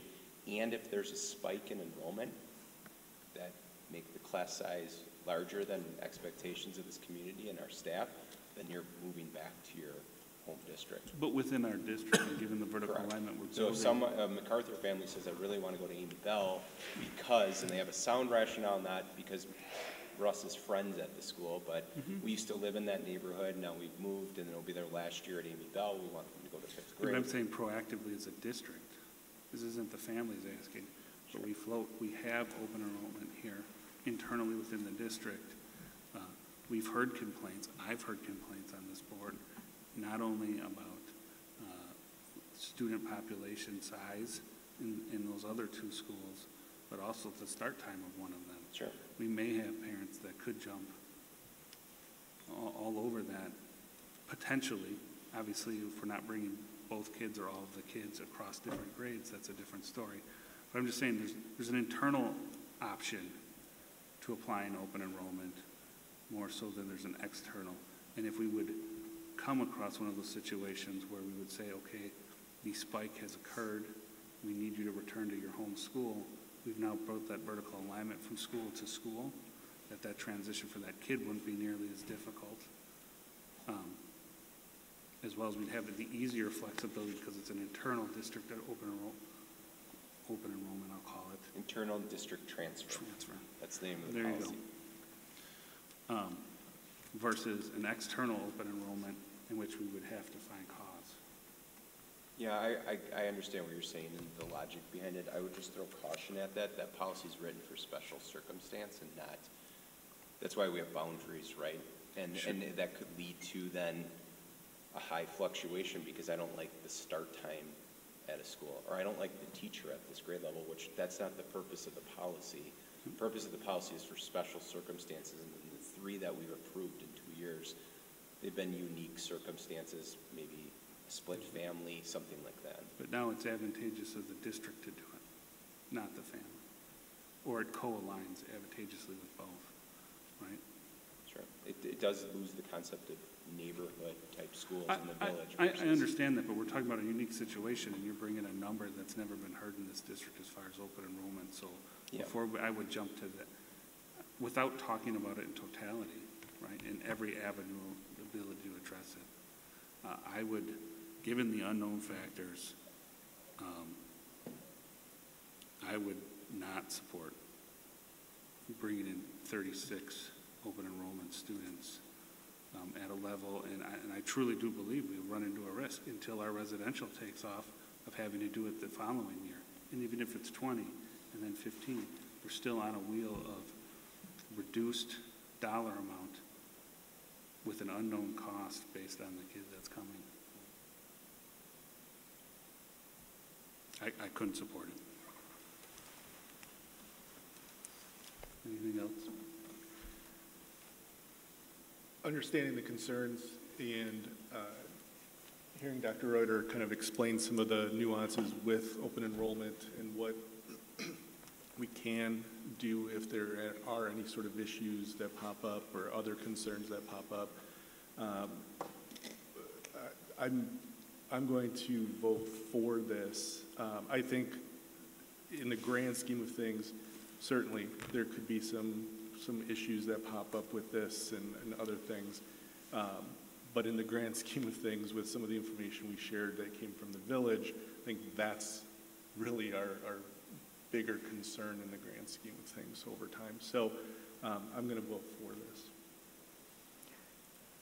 I just feel like more information before we just make a decision on something that we don't know. So as far as, like I said, what the village is going to do as far as, adding apartments, whether it's next-gen housing, whether, to see, kind of have an idea of what the expectation is so that we're not, again, having to put a bunch of kids in open enrollment and then all of a sudden now there's not room for them and they have to go find another school. I don't think that necessarily helps kids. I think just information as far as how do our open enrollment students do? Are they, successful academically? Are they successful, are they disciplined? Just kind of having a little bit more information before we just make a decision on 36 kids. I would just caution that the provisions under the statute are not, you cannot select based on criteria for open enrollment. It's random draw. So we can provide the academic performance. I don't know that I can go deep into the behavioral data with the board because that now specifies our open enrollment students. But that could be discriminatory, that we're not accepting seats because they don't do well in school.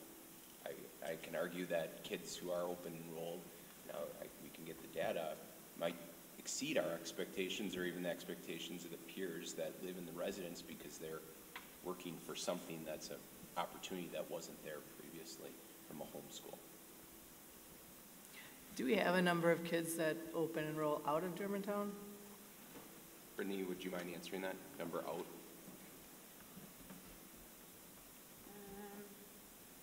Currently, there is open enrolled out regular ed 142, and special ed open enrolled out is 23. It was hard to hear. I'm sorry. Open enrolled out regular ed, because there's two different categories. Regular ed is 142. Open enrolled out special ed, 23. I have in numbers as well. Can you give them, do you have OPAL open? Do you know the number in? Sorry? Number of open enrolled in? Regular ed open enrolled in 70, and special ed open enrolled in 9. So we have 79 current students that are open enrolled in, and we've lost 165 out during the course of that can range in multiple grade levels. So then does that balance out as far as if you have about the same number that are going out as coming in as open enrollment, it kind of balances out that $3,000, that is, we get $11,000, right? And then only 8,500 comes in from students, is that correct? You guys are talking about before. So currently in the budget, we have for revenue, $733,000 coming in, and we have $1.5 million going out, a little more than $1.5 million going out.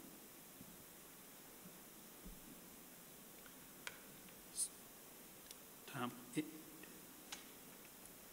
I don't know how the vote's going to go, but if we approve 0 seats, does that mean next month you're coming to us with non-renewal notices or a lower staffing plan? We are waiting for the final draw from middle school and high school registration, because again, that determines our FTE at the elementary. It sounds goofy, but it does. Based on the number of total FTE we need for what the courses our kids select, both core and elective courses, then that tiers down to, now what's our enrollment projections, which was shared this evening, at each grade level, and then we break that down by school, and we look at what's our current staffing plan, who's retiring, because that's still, Mike, when is the retirement deadline? February 15th. So that would play into, we can't make decisions until after that, because we need to know who's retiring, because that all has ramifications to what our non-renewal process would be, which is March. May, I'm sorry, Yeah, May 15th is final notice. Which enrollment could go up, but it could stay exactly the same at kindergarten through 12th grade, or not deviate much. 4K is the one that we had high enrollment in the summer. We've had open house at every elementary for 4K, and we've publicized both kindergarten and 4K registration. But until things are in target and says go back to school, some parents don't act. They go, that's right, I gotta enroll my kindergartner who might have been at Momentum.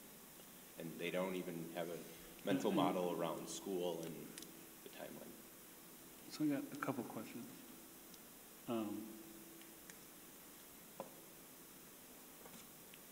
Knowing some of the alternative care private companies around here have held a non-enrollment if you were looking for half-day to counteract when we opened 4K, which and I'll call that predatory, right? It's disservice to the community, but I understand why they're doing it. They have a business and they're running it, so I'm not gonna get into that side of it.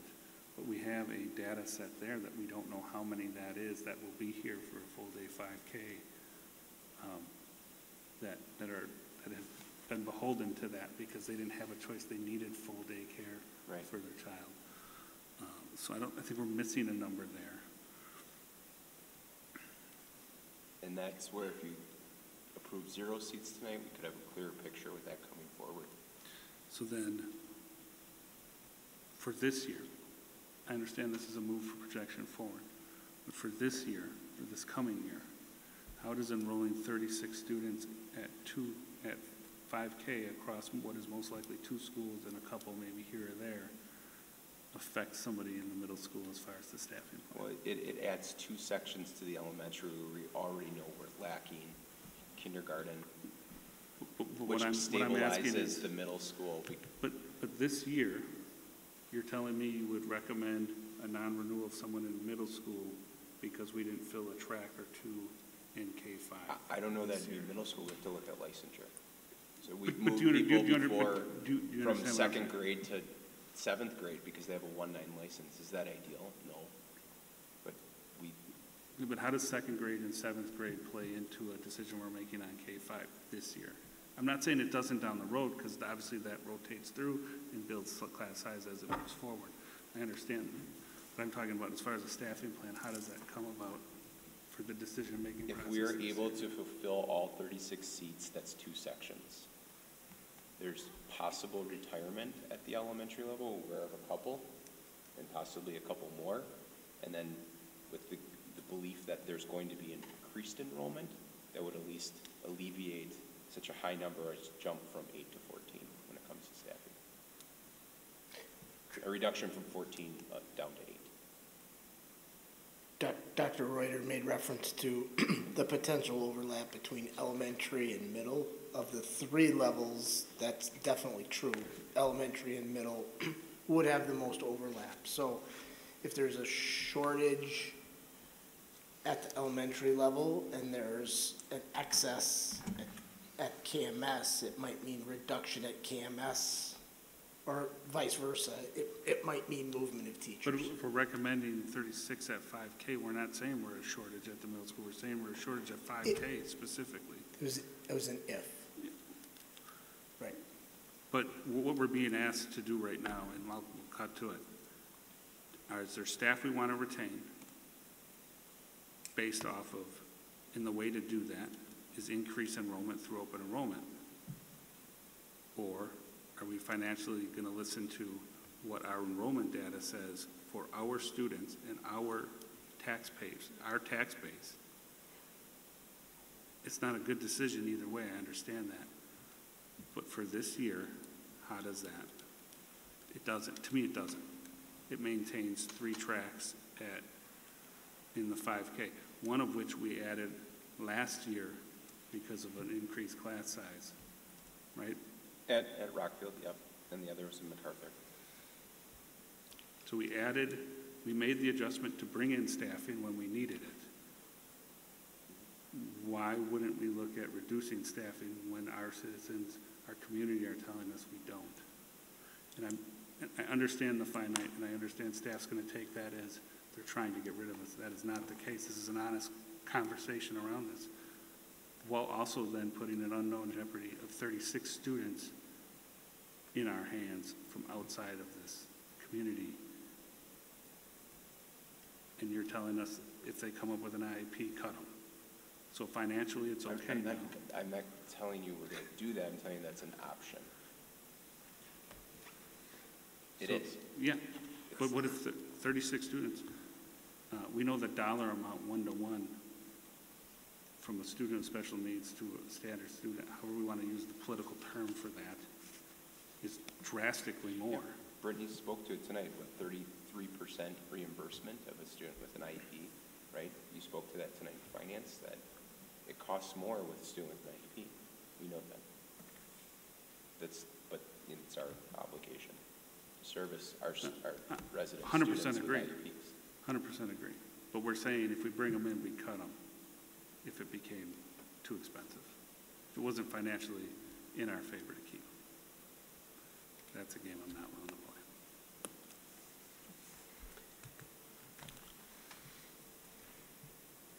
play. Mr. Martin. Overall, I support adding some at kindergarten just to give us the opportunity to balance class sizes across our elementary schools. I don't know that 36 is the right number. I guess if you can share, if there is any insight as to how you arrived at 36. It's 2 sections of 18, but it would be distributed. And it wouldn't be like we had 2 classes of just open enrolled kids, but in schools where we know our kindergarten numbers are down, we could distribute those kids with current resident kids. It could have gone higher. I mean, based on our current model for staffing, if we wanted to maintain the same. Yeah, I have to I know think. this is something this board, historical board members, even community residents, this hasn't ever been brought forward because 1, we never had a class size policy until tonight, and 2, the previous formula that was being used by administration didn't make sense. I'll be on the record to say that. We were looking at the average class size of 15. So that's why there was never more than 1 or 2 or 3 or 4 kids brought forward, and always at 5th grade, which still didn't make sense because the schools that they were at were tipping as close to being needing 3 sections. So this is something that I was aware of in other districts I've worked in, that we work to maintain stability, and this is a method, so that's why I brought it forward this evening. And I understand the concerns related to why the caution towards it. Brittany just gave us the numbers, and we've got more open enrollments out, almost double of open enrollments in. So this is we should at least be able to even that number. And 36 students doesn't even get us to even. So I don't think there's an issue with going with the number 36. As far as the district being overrun down the road, the village could approve 100 building permits before the end of the week, and we're not going to see any students from that for years. We've been down this road before. We thought maybe as a result of the referendum, we would be overrun, by new building and new building permits for homes. And to some extent, building permits have increased because of the referendum. Look at our tech ed classes. We may have the best tech ed facilities in the state right here.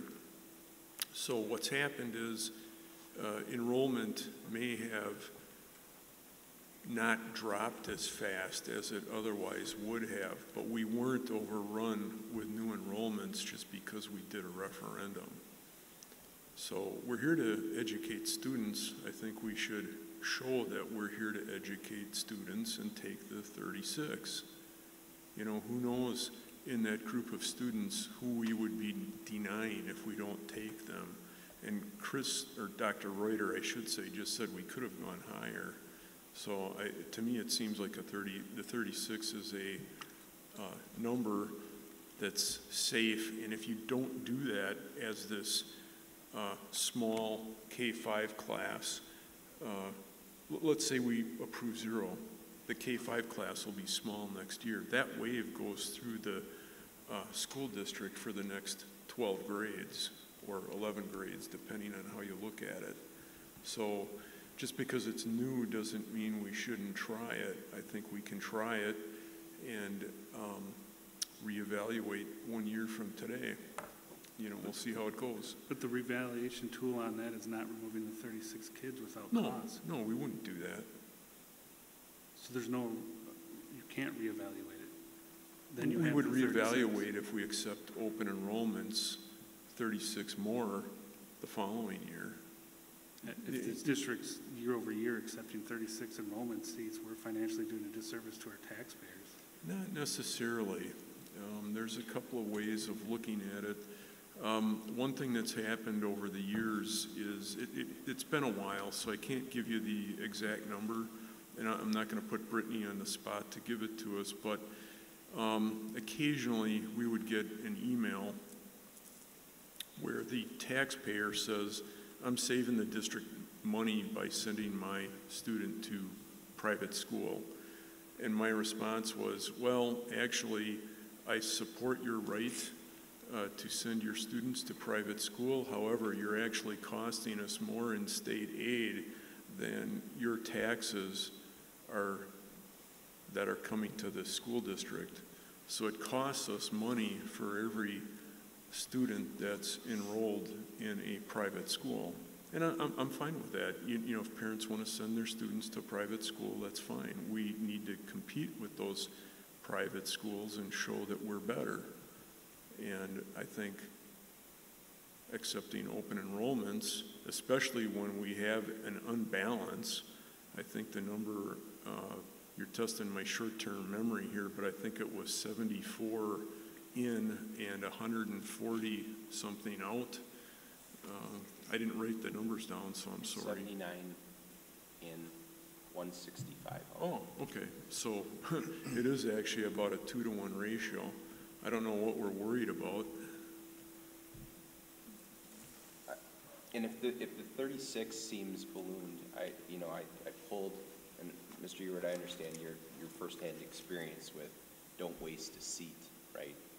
They're not going to accept, but we've had over the last 3 years on average 13 to 15 kids apply for kindergarten.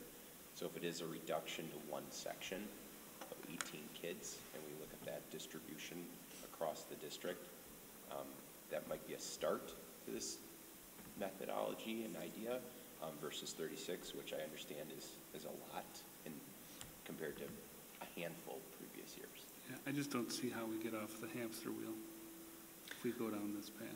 If we artificially inflate our enrollment numbers to maintain staffing, we will continue to have to do that. Are we assuming that enrollment's going to keep declining or come back up and when? Keep declining. Keep declining. I mean, so I just want to give some information. Yeah. We continue, as you are aware, have graduating classes in 12th grade that are much larger than our kindergartners coming in. So we're in the 300th range for graduating classes, and we're in the 200th number of kids coming into kindergarten and 4K. I mean, bringing them into 4K earlier is great, but our numbers are a lot lower as the years are going on in larger graduating classes. I understand the housing that could happen. It's not, I don't believe, going to happen once it gets approved. I think it's going to take a little while, as Mr. Loth stated. If we approve 36, the average is 15 that have applied. So we could, is it 15 around-ish for the last 3 years? 12, 14, and 16, okay. So 13.75. So, and I understand the hamster wheel continually, but we haven't had open enrollment in the past, and we continue to lose kids on open enrolling out. So I would recommend, if we want to go 36, that we start doing something, because what we were doing had zero data behind it. They literally were just pulling numbers and approving them. There was no information behind why it was the numbers or the grades that they chose. So I think this is a good start, and if it's not 36, I think it should be something. We're doing kindergarten because of the reasons he stated. It's starting from the bottom. Are there spaces in other places of the school district? Yeah, there are, but starting at kindergarten, I think, is a good place to start a student off into a district.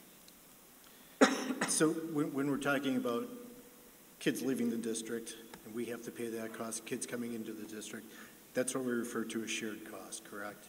Mm-hmm. Okay, that figures into the equalization aid formula.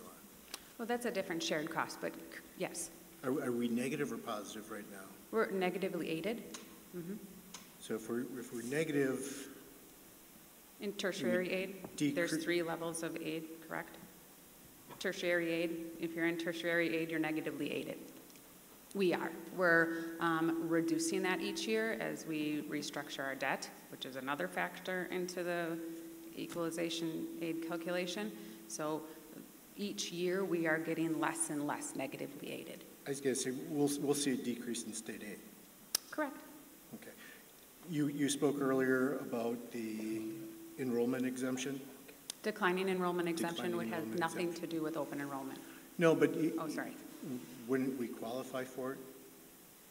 We would qualify for a declining enrollment exemption if our 3-year average of the September count is less than the 3-year average of the prior year September count, not including anything to do with open enrollment. Open enrollment students are taken in and out. So during our count, so what you're looking at, the open enrolled students that leave us are taken into consideration to your count. The open enrolled students that are coming into us are part of that district's count, not ours. Okay.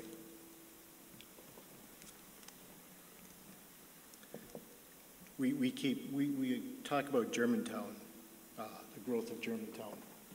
We represent several villages here, and there's a lot of growth going in Jackson also. So, I mean, if we're going to follow up with Germantown, we should probably be following up with Jackson, take a look at the growth rates there. You know, in regards to the next-gen housing that the village is discussing this tonight, there's 2 municipalities that have backed away from it. Jackson is not one of them. Jackson has jumped in with both feet. And they are the first to actually build and launch the housing I don't call it market, but they're actually on the process of building these houses as we speak. I'm not sure if those are in our district, though, are they? That development? No, but they have vacant land that is. Right. And I know the villages, the county lead discussion is this evening pointing out 10 different site locations within Germantown for this same type of housing. Not one location, 10 different potential locations. The distinction being Jackson owned their land, so they could provide it to that project at a reduced cost. The county would be asking Germantown to procure the land and then provide it at a reduced cost. Won't get into the village politics side of it. I find that to be a little bit of a stretch of ever occurring, given the financial restraints they're under right now. But that's the discussion that's happening in a building down the block. You know, the more I think about this, sure, I'd like to have housing data and new construction data, but I don't know that that has a huge impact on kindergarten because someone could buy a house that has a 3rd and a 7th grader. Correct. You know, that doesn't affect what we're talking about tonight. Correct. It does, because those seats that are being filled in kindergarten, the housing's going to take place over years. You don't want that mass moving through the system as people move in, and to your point with older kids, and all of a sudden we don't have room for our own citizens. Yeah. 5th and 6th graders come in as this 36 hit 5th or 6th grade, and now we're overpopulated, and we're going to expand staffing at that.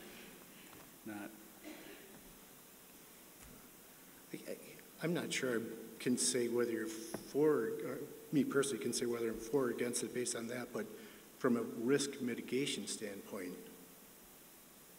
doing something about it now that you can't claw back, or if you do claw back, it looks pretty messy and the optics on that are not good, or waiting another year, what's the cost break even or analysis on that? This would be our first year going from the I will call it, I think we have untrue numbers at our 4K program.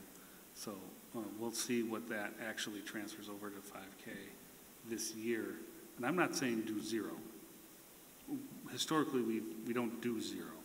We do something, to your point, to Chris's point in the administration, that's changed. We make those decisions based off of data, which were not occurring before. So we're not ignoring that side of it.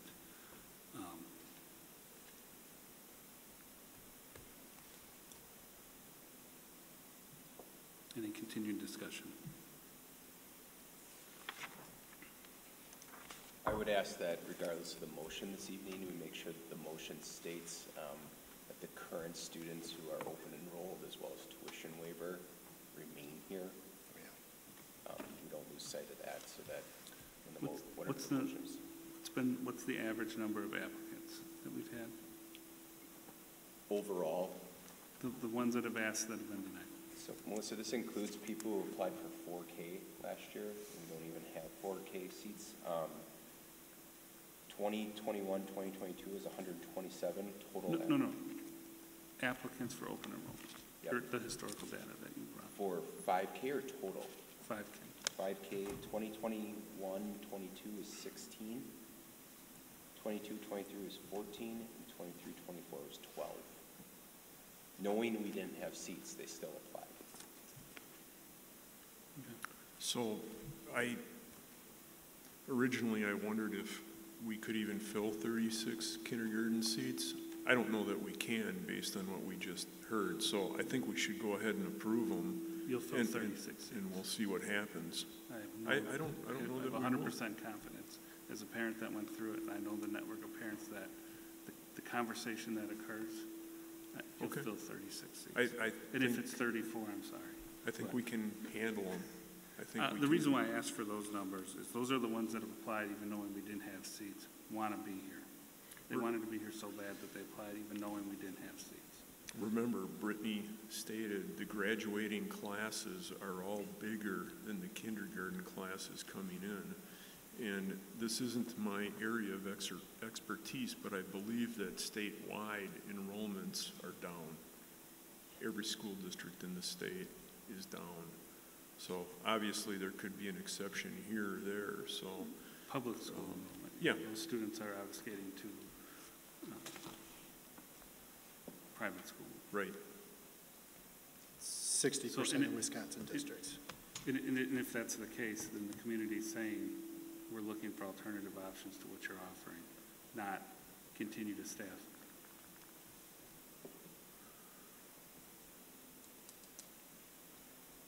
I don't like the decision either direction it goes, because there's a hard staffing decision that would result from this.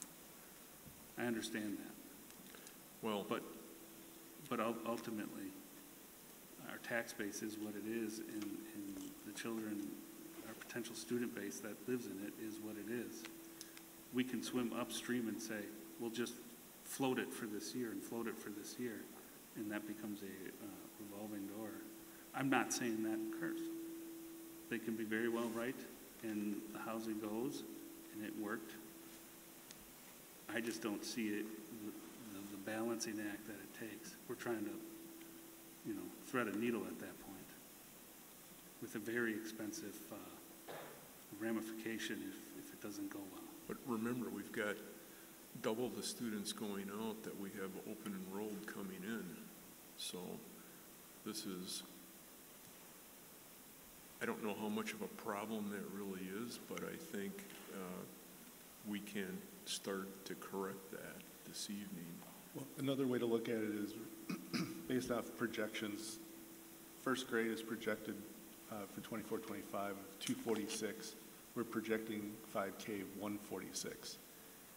If we don't address this, that obviously I'm making a big assumption that these numbers don't increase, decrease, but this staffing issue will carry forward several years potentially. Correct. So that's the other consideration in this is Yeah. Do we right-size the staff? Correct, I 100% agree. I think there's been other approaches from this board. I'll cite two arguments I've heard from this board.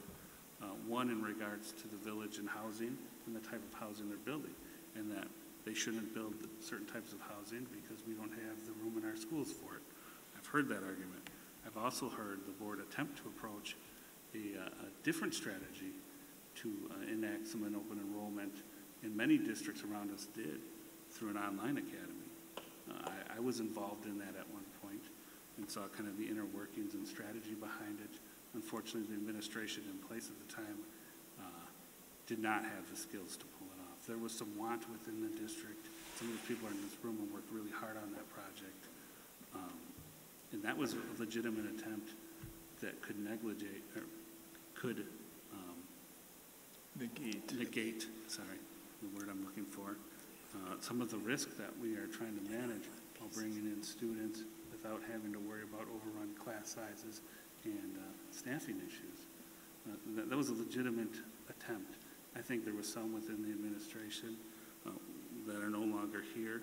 One at the helm that probably had no understanding or very little understanding as to the workings of it, so they couldn't educate and didn't educate the board properly on the ins and outs of how that would function.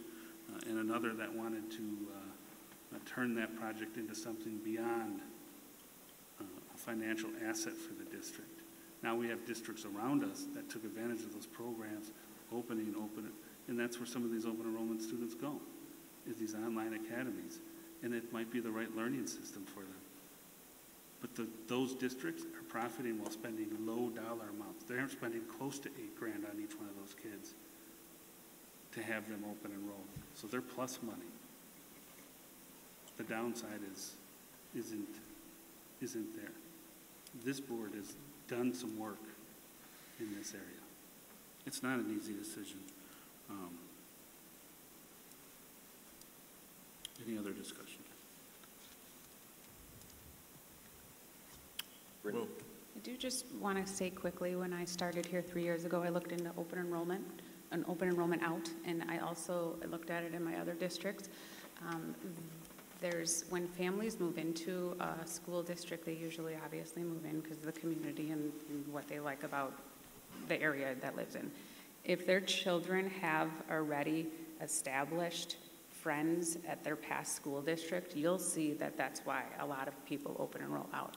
So they could move into the developments that are here, and they could continue to open enroll out to their original school. I know of situations that we have in our school where people have moved out of the community but kept their students enrolled in our district. Correct, as long as we accept the open enrolled in. So I mean I'm just saying it works both Correct. directions. That we just have more going out, so it would say that more are living here because it's a great community, but keeping their children's relationships. Mm-hmm.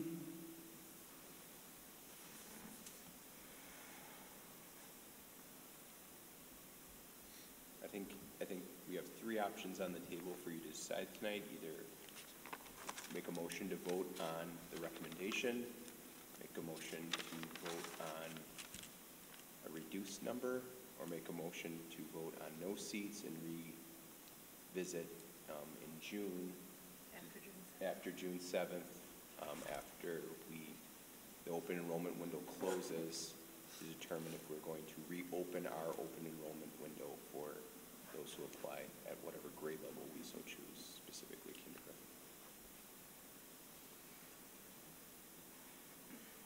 I think we do need to address, obviously, the lower enrollment. Obviously, we need to keep our student count at a relatively consistent level. But yeah, we kind of talked earlier, is this going to be a trend where every year we're adding 36 more students? We're trying to, but if enrollment is going down across the board, across the state, at some point there is going to be a reduction in enrollment anyway. So at what point, how long do we keep this going as far as adding open enrollment students? That we want to try and keep it at, 240 students a class, or at some point are we going to have to accept the fact that just enrollment is going to be less because there's less kids in the state? So when do we do this now where we, instead of doing 36, we do 18 or 20, just add one class, and then kind of see where we go instead of, at some point we're going to have to address the fact there's just less kids.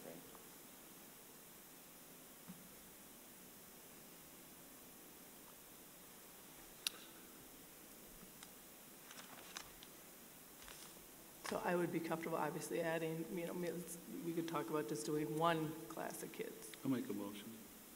Make a motion to approve 15 new open enrollment seats at 5K for the 24-25 school year, in the addition for applicants and existing students already attending Germantown schools that have moved to approve the zero special education seats for the 24-25 school year. Second.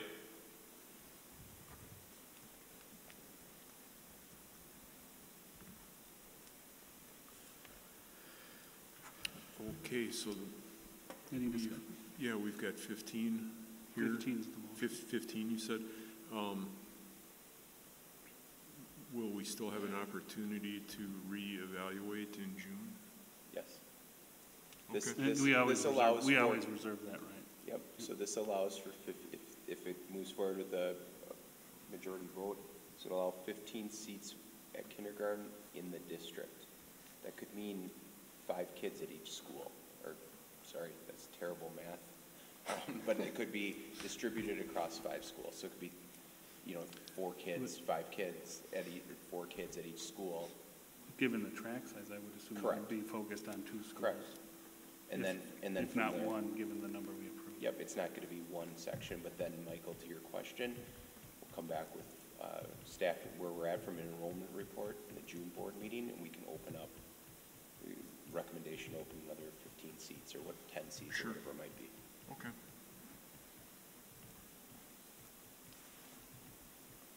Any other discussion? Seeing none? All in favor? Aye. Any nays? Hearing none, that passes.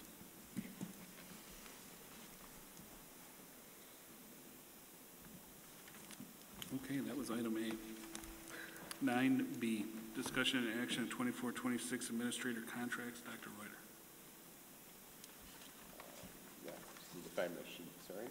I'm recommending this evening the outlined administrators to enter the district, the board to enter into contracts for the 2-year contracts as the maximum allotment per state statute for the 24 through 26 school year at their no less than their current 23-24 salaries.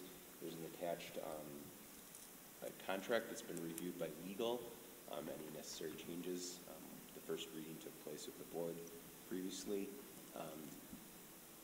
And there's one administrator missing. It's Mr. Rooney. I did share tonight. I would just state his name. He started this year. He's the only administrator not on the current cycle. Everyone else is up for this year. So rather than issuing him a 1-year contract extension, next year I'll bring him forward for a new 2-year contract as well. He agreed to that. He's doing a great job. There's nothing wrong with him. But he's the only one not on the same cycle, and to keep everyone else on the same cycle. I understand he was approached to see which he would be more comfortable with. Yes, he gave me the thumbs up. I said, "You're not losing your job. You're doing a great job." Yeah. So. Please nobody read into that. Correct. Any discussion? How about a motion? I'll take a motion. Then we can have this.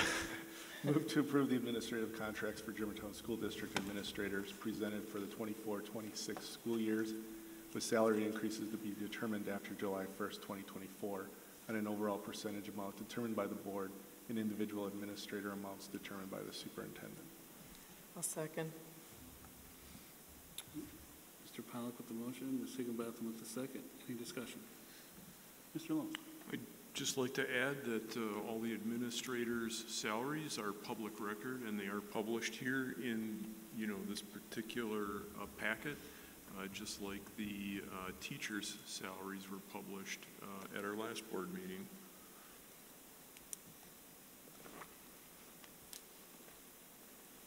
That's it. Any further discussion? Seeing none, all in favor? Aye. Any nays? Hearing none, that passes. 9C, discussion and action approved DECA overnight travel request. Mr. Reuter. Yes, the state DECA competition, Distributive Education Clubs of America, also known as the Association of Marketing Students, will be competing February 26th to the 28th in Lake Geneva. 20 students and 2 advisors will be going on the trip. Students will be paying for the registration and lodging and transportation costs, which is outlined here, along with all their advisor expenses will be covered by the Germantown School District using the GHS athletics and activities budget. We're looking for approval of overnight travel this evening. Take a motion. Move to approve the overnight travel request for 20 students and 2 advisors to travel to Lake Geneva from February 26th through the 28th, 2024, to attend the DECA state competition as presented. Second. Mr. Pollak with the motion, Ms. Higginbotham with the second. Any discussion?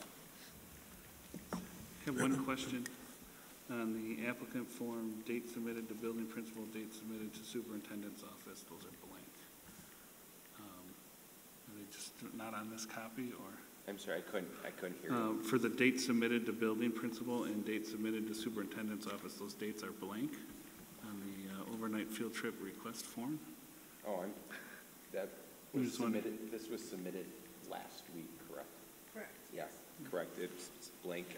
It was one of the things, it was one of those where it popped up, we have kids qualified, rush to get it into the board packet and agenda. So Perfect. I believe it was Wednesday of last week, the 11th hour. I think we can mark it as an incomplete, but. Yep, we'll take some points off, but. Yeah. Beyond that, I just noticed that those were empty. Yeah, these forms, sometimes we get them handwritten, sometimes we see them typed out. I appreciate it's typed out because I can actually legibly read everything that's on here. Yeah. Other than the two missing dates, which are generally irrelevant, other than planning. Mr. Wolf? Yes, I wish to commend Dr. Reuter for defining DECA. I was trying to come up with some text or some words for that. Would have been, I'll let it go. But I love these type of events. They'll be, for the students that participate, they will learn a lot on this trip, I guarantee it. These are great events, and I'm happy to see that we've got students participating. And to Mr. Martin, he consistently as a group, every 6 months, it seems like we're approving a DECA thing. Yep. So. Yeah, I would echo both those statements. It's fantastic.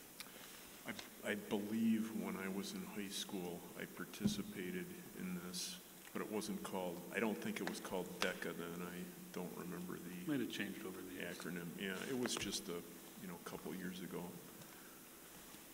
Any other discussion? Seeing none, all in favor? Aye. That passes. 10, closed session. I'll entertain a motion to enter into closed session pursuant to Wisconsin State Statute 1980.85, sub 1, sub C, to consider employment, promotion, compensation, or performance evaluation data of an employee. A, district administrator contract. B, personnel matters. So moved. I'll second that. Mr. Barney with the motion, Mr. Pollak with the second. All in favor? Roll call. Sorry, roll call. Ewert. Here. Myself, yes. Assume it's a yes. Yes, I do. Yes. Loth? Yes. Pollak? Yes. Higginbotham? Yes. Brown? Yes.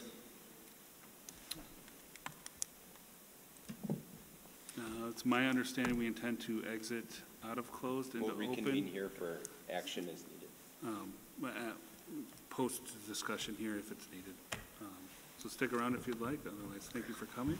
Please drive safe. We are in closed at 9:18.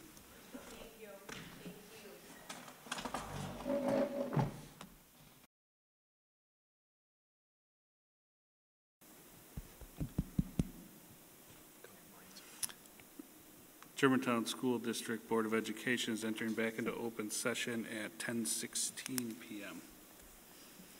Can I entertain a motion? Motion to approve the administrator contract for Christopher Reuter for the 2024 through 2026 school years. Second. We have a motion from Mr. Barney. I have a second from Ms. Higginbotham. Any discussion? Seeing none? All in favor? Aye. Any opposed? That passes. Congratulations. Thank you. I will take a second motion. Motion to approve the resignation of Thomas Kuava effective January 19th, 2024. Second. Mr. Barney with the motion, Ms. Higginbotham with the second. Any discussion? Seeing none, all in favor? Aye. Any against, or any against? Seeing none, that passes. I will take one final motion. Make a motion to adjourn. Second. Ms. Higginbotham with the motion, Mr. Loth with the second. Any discussion? Seeing none, all in favor? Aye. We are adjourned at 10:17 p.m.